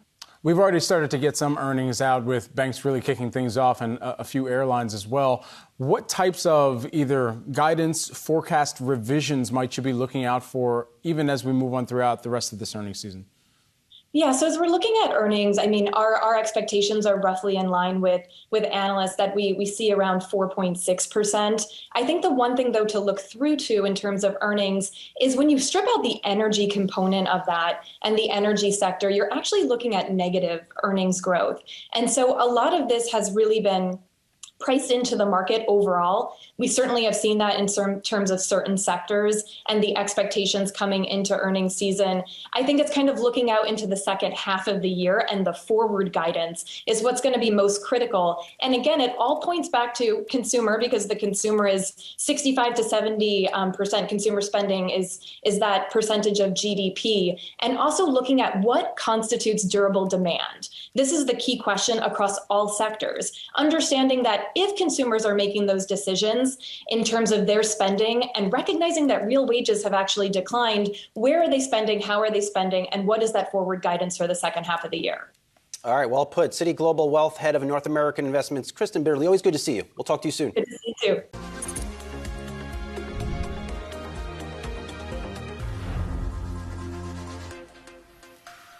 Well, the inflation story is so prevalent, it's become a meme, born out of a TikTok trend. We're paying more for everything, from the gas pump to the grocery store and everywhere along the way. It takes the ultimate optimist to find some good news in the latest report, but we couldn't find one. So instead, we tapped senior columnist Rick Newman to go out and find some. What'd you find, Rick? That's more like it, Dave. You called me Mr. Sunshine once, and I almost had a heart attack. The reason that I'm trying to spin it this way is because I've been tracking a bunch of consumer categories in the inflation picture since way back into last year, and noticing a lot of changes. And there actually were some important changes in the numbers we got earlier this week. So in a few categories, most notably new cars, used cars, rental cars, and transportation overall, we've seen a huge decline in the rate of inflation. If you remember back to January and February this year, used car inflation was 40% or higher. And no, we've never seen that before. That was just wackadoodle. And used car inflation, this has come down to the 7 to 10% range. New cars, we're still seeing high inflation there, but it's not what it used to be. And what this tells us is that the supply chain issues that were causing a shortage of these products in the first place, that we're working these things out. So that's actually good news. Now, there are other categories where inflation is getting worse, not better. The most obvious one is gasoline, 60% increase year over year in the latest numbers. But there are a couple other ones there that are really important to pay attention to. Gasoline gets all the attention, but household energy is up by more than 20% year over year. And the typical household spends more on heating and cooling their home and hot water than they do on gasoline. So household energy, that's going the wrong direction. And then just housing costs overall, they are up by about 7%. That is lower than the overall rate of inflation, now 9.1%. But Americans spend a third of their budget on housing. So those are the things that are going in the wrong direction. So it's a mixed picture. There's a lot of bad news, but there's some not so bad news. And so, Rick, how much of that is about demand destruction? People perhaps giving up on trying to get a new car, given how much some of these monthly rates are and just how expensive cars are overall right now? Well, there's no simple category that says this amount of inflation or declining inflation is due to demand destruction. And there's also the question of what's the difference between destruction and deferral. So there is demand destruction happening with regard to things like gasoline. I mean, if you combine two trips into one today, that's gasoline. That's some gasoline you're not purchasing and you're never going to purchase. But if you think that a car is too expensive right now and you want to wait 6 months or a year, that is deferred consumption. And that's actually, these are all actually good things. I mean, consumers do have choices. We are not automatons who just go out and spend the same amount or buy the same amount of stuff no matter what the price is. We make rational decisions. And that's one of the things that probably will bring the inflation rate down during the next few months. Now, I was wrong. I thought inflation had peaked a couple of months ago when it hit 8.3%. And I was wrong about that. It went up to 8.6% and then now up to 9.1% still. I think we may be at the top now, and there are reasons to think we're not going to see inflation back to 4% by the end of this year, but we could see it under 8%. Rick, the Biden administration should listen to you because you just listed out a number of things in that inflation report that were actually pretty good. I haven't seen the Biden administration change the messaging like that. Am I missing something, or why aren't they latching on to the good parts of this report? Well, you should call them up and tell them they need to start reading my columns and passing them around. Putting them in the presidential daily briefing. But the White House they've been focusing on a different message or spin, if you prefer, this week. So they knew, like a lot of economists, that this number was going to be hot. And they were actually doing briefings beforehand. Now, they said we don't yet know what the inflation number is, but they were trying to point out that the energy prices that go into these the June inflation numbers, this is actually old data, and they're right about this. I mean, the gas prices have actually fallen by almost 40 cents, I think, at this point per gallon since June. So gasoline prices peaked at $5.02 in the middle of June, and that's right around the time that the government was gathering the inflation data. Gas prices now, as you can see there, down 40 cents to about 4.60. And we know from the price of wholesale gasoline, which continues to go down, that we're going to see lower gas prices still because it takes a few weeks to get that transfer from the wholesale level to the retail level. So that's what the Biden administration was focusing on this week. And I think the reason is they're just obsessed with gasoline prices because Biden's the first president who ever had to explain gas prices that started with a 5 on average. And he needs to get them down to prices that start with a 3 on average. And we're not quite halfway there, so there's a long way to go. Yeah, it's an issue that a lot of voters focus on. Rick Newman, great to see you. Thanks so much for joining us. Again, we were just talking about the PPI and just kind of the inflationary story. To Akiko's question, do you see any signs in the PPI and the CPI, despite the strong headline number, of perhaps a better story on inflation for July, August, maybe later on? Thanks for having me on, and I do. I'd like to pick up on a point that you two just made. The data is somewhat backward looking. That's actually a critical point. The reason markets are worried is because the Fed now is very focused on headline inflation, even though it's backward looking. Fed Chair Powell recently said this is not a time for a lot of nuances about headline and core. And so the concern is that with high headline inflation, potentially weakening economic growth momentum in a very aggressive Fed on rate hikes, a lot of concerns about the business cycle rolling over in an eventual recession are out there. So that's hitting markets hard. But let's look at the front edge of the inflation trade. It is collapsing. The dollar is up 15% year to date. Copper's down more than 30%. Broadly, metals are down almost 30%. Forward-looking bond market inflation expectations, and this is good news, are down sharply, well over 100 basis points. So that's actually helping the Fed tighten. If the Fed is lifting the nominal policy rate against the backdrop of falling long-term inflation expectations, then the real policy rate, deflated by expected inflation, is moving up quite rapidly. And so we have tightening monetary and financial conditions that will help to bring inflation down. It will also slow growth. So we're going to have those recession concerns that are lingering. But I think that really is a critical point. The data is backward looking. We're going to get some better news on headline inflation in the back half. So, Michael, let's talk about what we have seen over the last few weeks, which is not necessarily reflected in the data. We were talking about commodity prices coming down. Obviously, energy has been a big part of the spike we've seen in inflation. We're looking at some food costs coming down as well. I mean, how do you look at that data right now in the context of the bigger picture? And what does that tell us about where we are, whether, in fact, we're close to the peak? Yeah, I think we are very close to the peak. I mean, this very well may have been it this past month. And in my view, I mean, I was quite worried about inflation and quite worried about the Fed being behind the curve. I mean, the last few times I was on the show, we talked a lot about that. But we change our view when the facts change. And if we look at these sensitive forward-looking indicators, they're telling us that the Fed is rapidly catching up, that monetary conditions are tightening. Growth will slow, nominal demand growth will slow with a lag, and inflation will slow with a double lag. It is a lagging indicator. But on the headline inflation, I think we're going to get some better news very soon because of these falling energy and food prices now, very important. The strong dollar, inflation expectations coming down.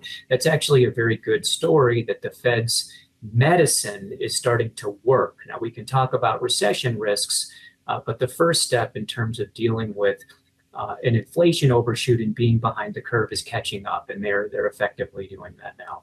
How about the risk of the recession being induced by too rapid of a Fed tightening when you consider markets kind of pricing in that the Fed is more likely than not to do that 1 percentage point rate increase at the end of this month? You have Chris Waller, the Fed governor, the most significant member so far, saying he still expects 75 basis points, but it depends on incoming data, retail sales, and housing going to be the key there. You think that's the right stance? Yeah, I think certainly the business cycle risks rise when the Fed is moving rapidly to catch up. It's why you don't want to fall behind the curve to begin with, because catching up means that there's a greater risk of going too far and then having a recessionary outcome. But that's where we are. I think it would be better if the Fed were more focused on some sensitive forward-looking indicators like those bond market inflation expectations from the TIPS market. That's telling us that what they're doing is working. They're getting traction. And so we don't necessarily need panicky rate rises way beyond what the market expects from here. If they do 75 or 100, I think there's probably going to be a strong case for slowing it down or even pausing after that. Policy does work with a lag. In the forward-looking sensitive market, they're telling us the conditions are tightening pretty sharply here. So it's a bit of a dicey situation. I would note this. Parts of the yield curve are inverting now. That's creating consternation. The T-bill yield is still below the rest of the coupon curve, but it really is narrowing pretty rapidly. So that will be something to watch for if the Fed goes 75 or 100. We'll probably have a pretty flat T-bill to coupon curve. If that goes inverted, then I think the recessionary risks are pretty dramatically amplified.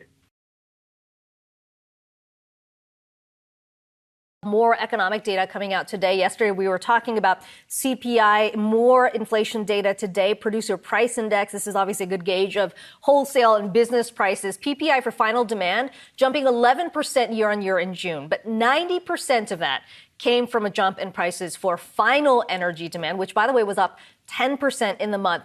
Here's one thing, though, and I'd be curious to get your take, Brian. You strip out food and energy. If you're talking about core PPI, it did decelerate just slightly. Yeah.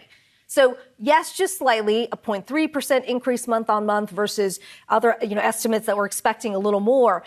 This comes against the backdrop of commodity prices starting to pull back a little, right? We've been talking about gas prices, oil prices, but also food, raw materials. I mean, again, you don't want to make too much of one data set, but that does sort of raise the question, are we starting to see a slowdown a bit?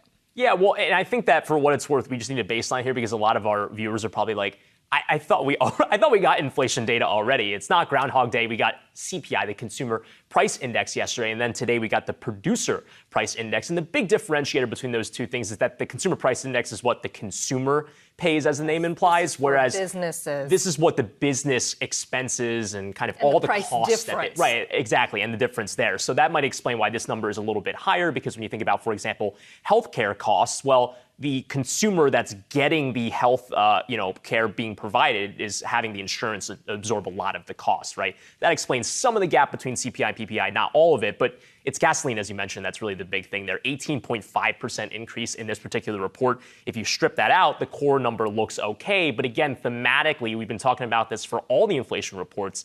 That's not a satisfactory lens by which to view these reports from the average American standpoint, because a lot of the expenditures that they have is what they're pumping into their cars on a weekly basis to get to their jobs or to get from place, to the grocery store. So really, at the end of the day, those types of things haven't alleviated or changed the overall narrative, which is that there is still a lot of inflation that's out there right now. Fed's not satisfied with that. That's why you have Fed Governor Chris Waller saying right now, while he supports the less aggressive after yesterday's report 75 basis point move, but depending on retail sales and housing data, those are going to be two critical reports. He could be swayed perhaps to the 1 percentage point increase. Yeah, although I guess you could argue that, yes, maybe things haven't, they haven't peaked. We can't call the peak just yet, but the data that we get now is backwards looking. And so, the fact that we saw some deceleration there, is there a sign of more that's happening now that can point to a bit of a slowdown, at least in the rate of increases we've seen in costs?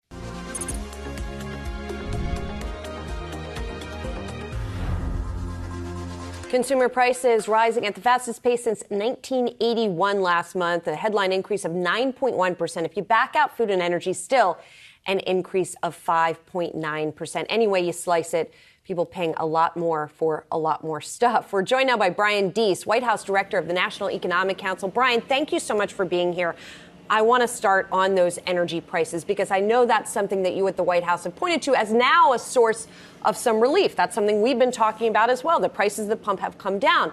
But energy prices are volatile, so there's no guarantee they're going to stay down. So how do you address that issue?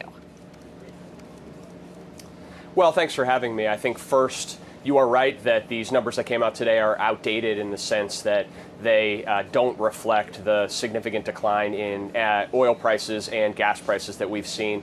Gas prices at the pump down 30 days straight, down about 40 cents. So this number that came out today, about half of it is driven by energy that is outdated. But that's also why economists tend to look at what is referred to as core, which strips out energy and food. That number, as you say, 5.9% now, down below 6%, but still too high. So I think the most important takeaway from this is that we need to keep acting urgently to bring prices down. It's why here at the White House we're so focused on trying to urge Congress to act on legislation that would bring down costs for consumers on things like prescription drugs, on things like semiconductors that go into almost every durable good produced here in the country, but also reduce the federal deficit, which would help to provide a complement to what the Fed is doing on monetary policy. All those things are within our sights, within our reach. We could get those things done. I think this report underscores the urgency of moving on those measures this month. Brian, let's come back to energy for a moment, because yes, all of those things are obviously important input costs. Yes, economists look at core. Consumers look at the pump, right? They look at what they are putting into their vehicles, and that definitely informs consumer confidence and informs things like polls, of course, as well. Of course, the president is going to be heading to Saudi Arabia to try to get some relief on production from there. But talk to me more about the White House's plan on the energy front. Absolutely, and you're right that consumers feel it when they drive at the pump. That's why this decline for the past 30 days is so important. Prices are coming down. They're down 40 cents nationwide. There's about 10,000 gas stations around the country where gas is now under $4 a gallon. And importantly, if you look at where oil prices are now, while gas prices have come down about 8% from their peak, oil prices are down about 20%. So that means that there is more room for gas prices to come down. They should come down as quickly as possible, and markets at least are signaling that they will continue to come down. That's important, good news for consumers that, as you say, are filling up their gas tanks every day. From our perspective, we're focused on doing what we can to keep that dynamic going. That's about increasing global supply. That's what the president was focused on with the G7 in trying to work toward what we refer to as a price cap on Russian oil. That would maintain stability in the global supply of oil while really focusing the economic pain on Vladimir Putin. That's why we're focused on releasing 1 million barrels a day from the Strategic Petroleum Reserve, which we have seen has had an impact on helping blunt the run-up in oil prices, and why the president has called for Congress to move beyond that act to provide a short-term elimination of the gas tax holiday. These are all things we're focused on, we're moving on, but the goal is to try to keep that momentum going, because as you say, a lot of things are important, but the fact that gas prices have now come down 30 days in a row, that is important for a lot of people across this country. Brian, indeed it is, and I hear your point, and it's a point well taken on gas prices. But when I dig into the CPI here, I see the index for butter and margarine up 26.3%. That's huge. Dental costs, highest since 1995. Is the only thing that is going to bring down prices like this is a recession in this country? Look, I think if you look under the hood, you see a lot, right? Meat prices down this month, the price of eggs down this month. Overall, food at home, the food that you buy in a grocery store, some moderation from the increase from last month. And if you look in commodity markets, again, to the fact that this is backward-looking data, since June, you've seen, for example, a 30% decline in the global price of wheat. But look, none of that matters at the end of the day for typical families who come into a grocery store, and the bottom line is prices are too high when they're buying groceries or they're buying gas. And that's why I will come back. We need to take action. This president is focused on taking action wherever we can to lower prices for consumers. Congress has on its plate right now ways to do so. We talk about legislation that would lower the cost of prescription drugs, lower the cost of utility bills that families pay. Why that matters? A typical family at the end of the month, if they're paying less on prescription drugs, if their utility bills have come down because we've provided long-term incentives for cleaner but also cheaper American energy, that's going to provide some relief to those families that are having to pay too much. So look, there's a different pictures. We are seeing some food goods come down, others too high. But at the end of the day, what we should be doing is acting to bring down costs for consumers. Headline CPI rose 9.1% in the month, raising fears in the markets of a more aggressive pace of rate hikes from the Federal Reserve. Let's bring Yahoo Finance's Brian Chung on this. Brian, double-barreled question. One, what drove some of these increases, and what are the implications for the Fed's next move? Yeah, so let's start off with the first bit of that. Again, if we unpack the numbers that we got about 30 minutes ago from the Bureau of Labor Statistics, you can see on a year-over-year basis, prices increased in America by 9.1%, above the street's estimates of 8.8%, so a hotter than expected report. Again, that's the hottest pace that we've seen since November of 1981. On a month-over-month basis, prices increased by 1.3%. Now, the Fed might argue, let's take a look at the core CPI, which strips out those more volatile components like, for example, food and energy. And when you take out those elements, you do see a lower inflation report of 5.9% on a year-over-year basis, 0.7% on a month-over-month basis. But of course, you're going to have a lot of Americans saying, well, food and energy are the most important parts of my daily consumption, so why would we strip that out? And indeed, when you do look at the prices of gasoline, fuel oil, things that Americans were spending a lot of money on in the month of June, you did see increases on a month-over-month basis, 11.2% on gasoline. Fuel oil did decline by 1%. Food, though, increased by 1%. You take a look at some other components of the CPI as well. Interesting to see the reopening play. Actually saw some prices decline. Hotels and motels down over 3%. Airline fares, car and truck rentals down about 2%. But take a look at owner's equivalent rent. This has been an argument for the more delayed bleed into higher inflation, increasing by 0.7%. That shows an acceleration, actually, of inflation in what is a very large percentage of the average household expenditure, guys. Is there anything that we can extrapolate this to really show where consumers are pushing back on the prices that they do have to pay right now? Yeah, certainly. I mean, there is demand destruction in some of those larger durable items. When you take a look at TVs, for example, declining by 2.3% on a month-over-month basis in this report. But again, you look at that headline number, yes, you can maybe make it look a little bit better by taking a look at the core number, but it is still hot, whether or not you look at a core reading or a headline reading. So across the board, there is still a lot of demand. A lot of companies that are supplying either services or goods are continuing to raise prices as of the month of June. But keep in mind, the price declines that we saw, at least in what you see at the pump, didn't start to happen until a few weeks ago. So that really isn't reflected in this June report. That's a reason why you have some economists saying the July report could show signs of perhaps some easing. But look, from the report we got 30 minutes ago, you're not seeing that quite yet. Well, and I'm also curious, not just are we going to see some easing in gasoline itself, but then the feed through to everything else, because gasoline is a factor and oil is a factor in so many of these other costs, right? Obviously, they have implications for airline fares. They have implications for food in terms of delivering the food and the prices that are being charged. So we know we're already seeing prices at the pump go down. How quickly does that tend to filter through into other stuff? Yeah, well, I mean, there's a lag effect to all of this, right? Mm-hmm. And I think the first thing that you'll start to see, and probably the most accurate real-time number that we get, which is not all that real-time because this report comes out about a month of a lag, right,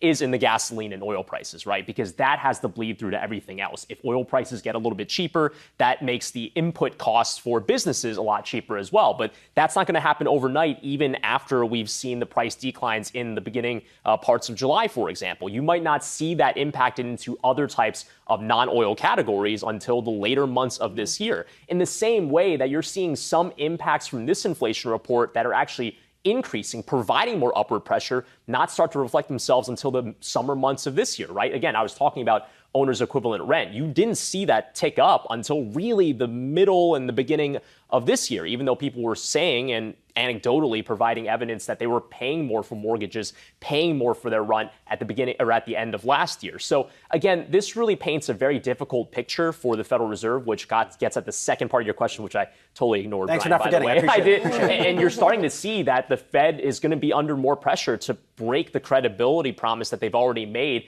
in the last meeting when they said we're going to go by 50 or 75 basis points. You have markets now pricing in, I just checked a few minutes ago, a 30% chance of a 1% or 100 bips, as the smart people like to call it, interest rate increase at the end of this month. Again, that's doubting what the Fed has said so far. And that's very much understandable when you say, well, this inflation print was much hotter than expected. Wouldn't that require higher interest rates to try to take that demand down? When do you when is the Fed blackout period? Because now I'm thinking back to that journal story that came just before the last Fed meeting where they floated a higher pace of rate hikes. Do you think we could see something like that? Yeah, so we're not in the blackout period right now. So there's no reason why a Fed official or even Jay Powell himself can't come out in the next, let's say, few days and say, hey, here's our reading on the inflation report. We're going to do this at the end of the month. The blackout period does, however, begin at the beginning of next week because the next policy setting announcement is going to be on the 27th as scheduled. So they'll stop speaking around essentially Saturday through the 9 days after that period. Now, again, we don't have any scheduled remarks. The only other Fed governor that we're expected to hear from is from Fed Governor Chris Waller tomorrow morning. That's definitely going to be one to watch in response to this. But again, all the commentary leading up to today has been it's either 50 basis points or 75 basis points. Philly Fed President Pat Harker said that on our show a few weeks ago. That hasn't changed from anyone. Does this report change that? We'll have to see. And we have University of Michigan confidence on Friday, which is also going to be... That was a big part of the pivot for the June meeting. Yeah, so we'll see what that shows. Certainly. If BIPs are what the smart people are saying right now, I'm going to start using that everywhere. There you Sports go. games, Good move. Wawa, Good move. Anywhere, bars, BIPs. You guys are going to get these BIPs. By how many BIPs have your eggs gone up, for example? Many BIPs. Many all BIPs. the BIPs. We can check that. We can check that. Big Eggs BIPs. went up by, let's see, 0.3% month over month. Still BIPs. 30 BIPs. BIPs. Some people say beeps. That's a Jared Blakely special, beeps. We're going to have to workshop that one. Yeah. All right. Thanks so much, Brian Chung, joining us here on the day to break down all things CPI.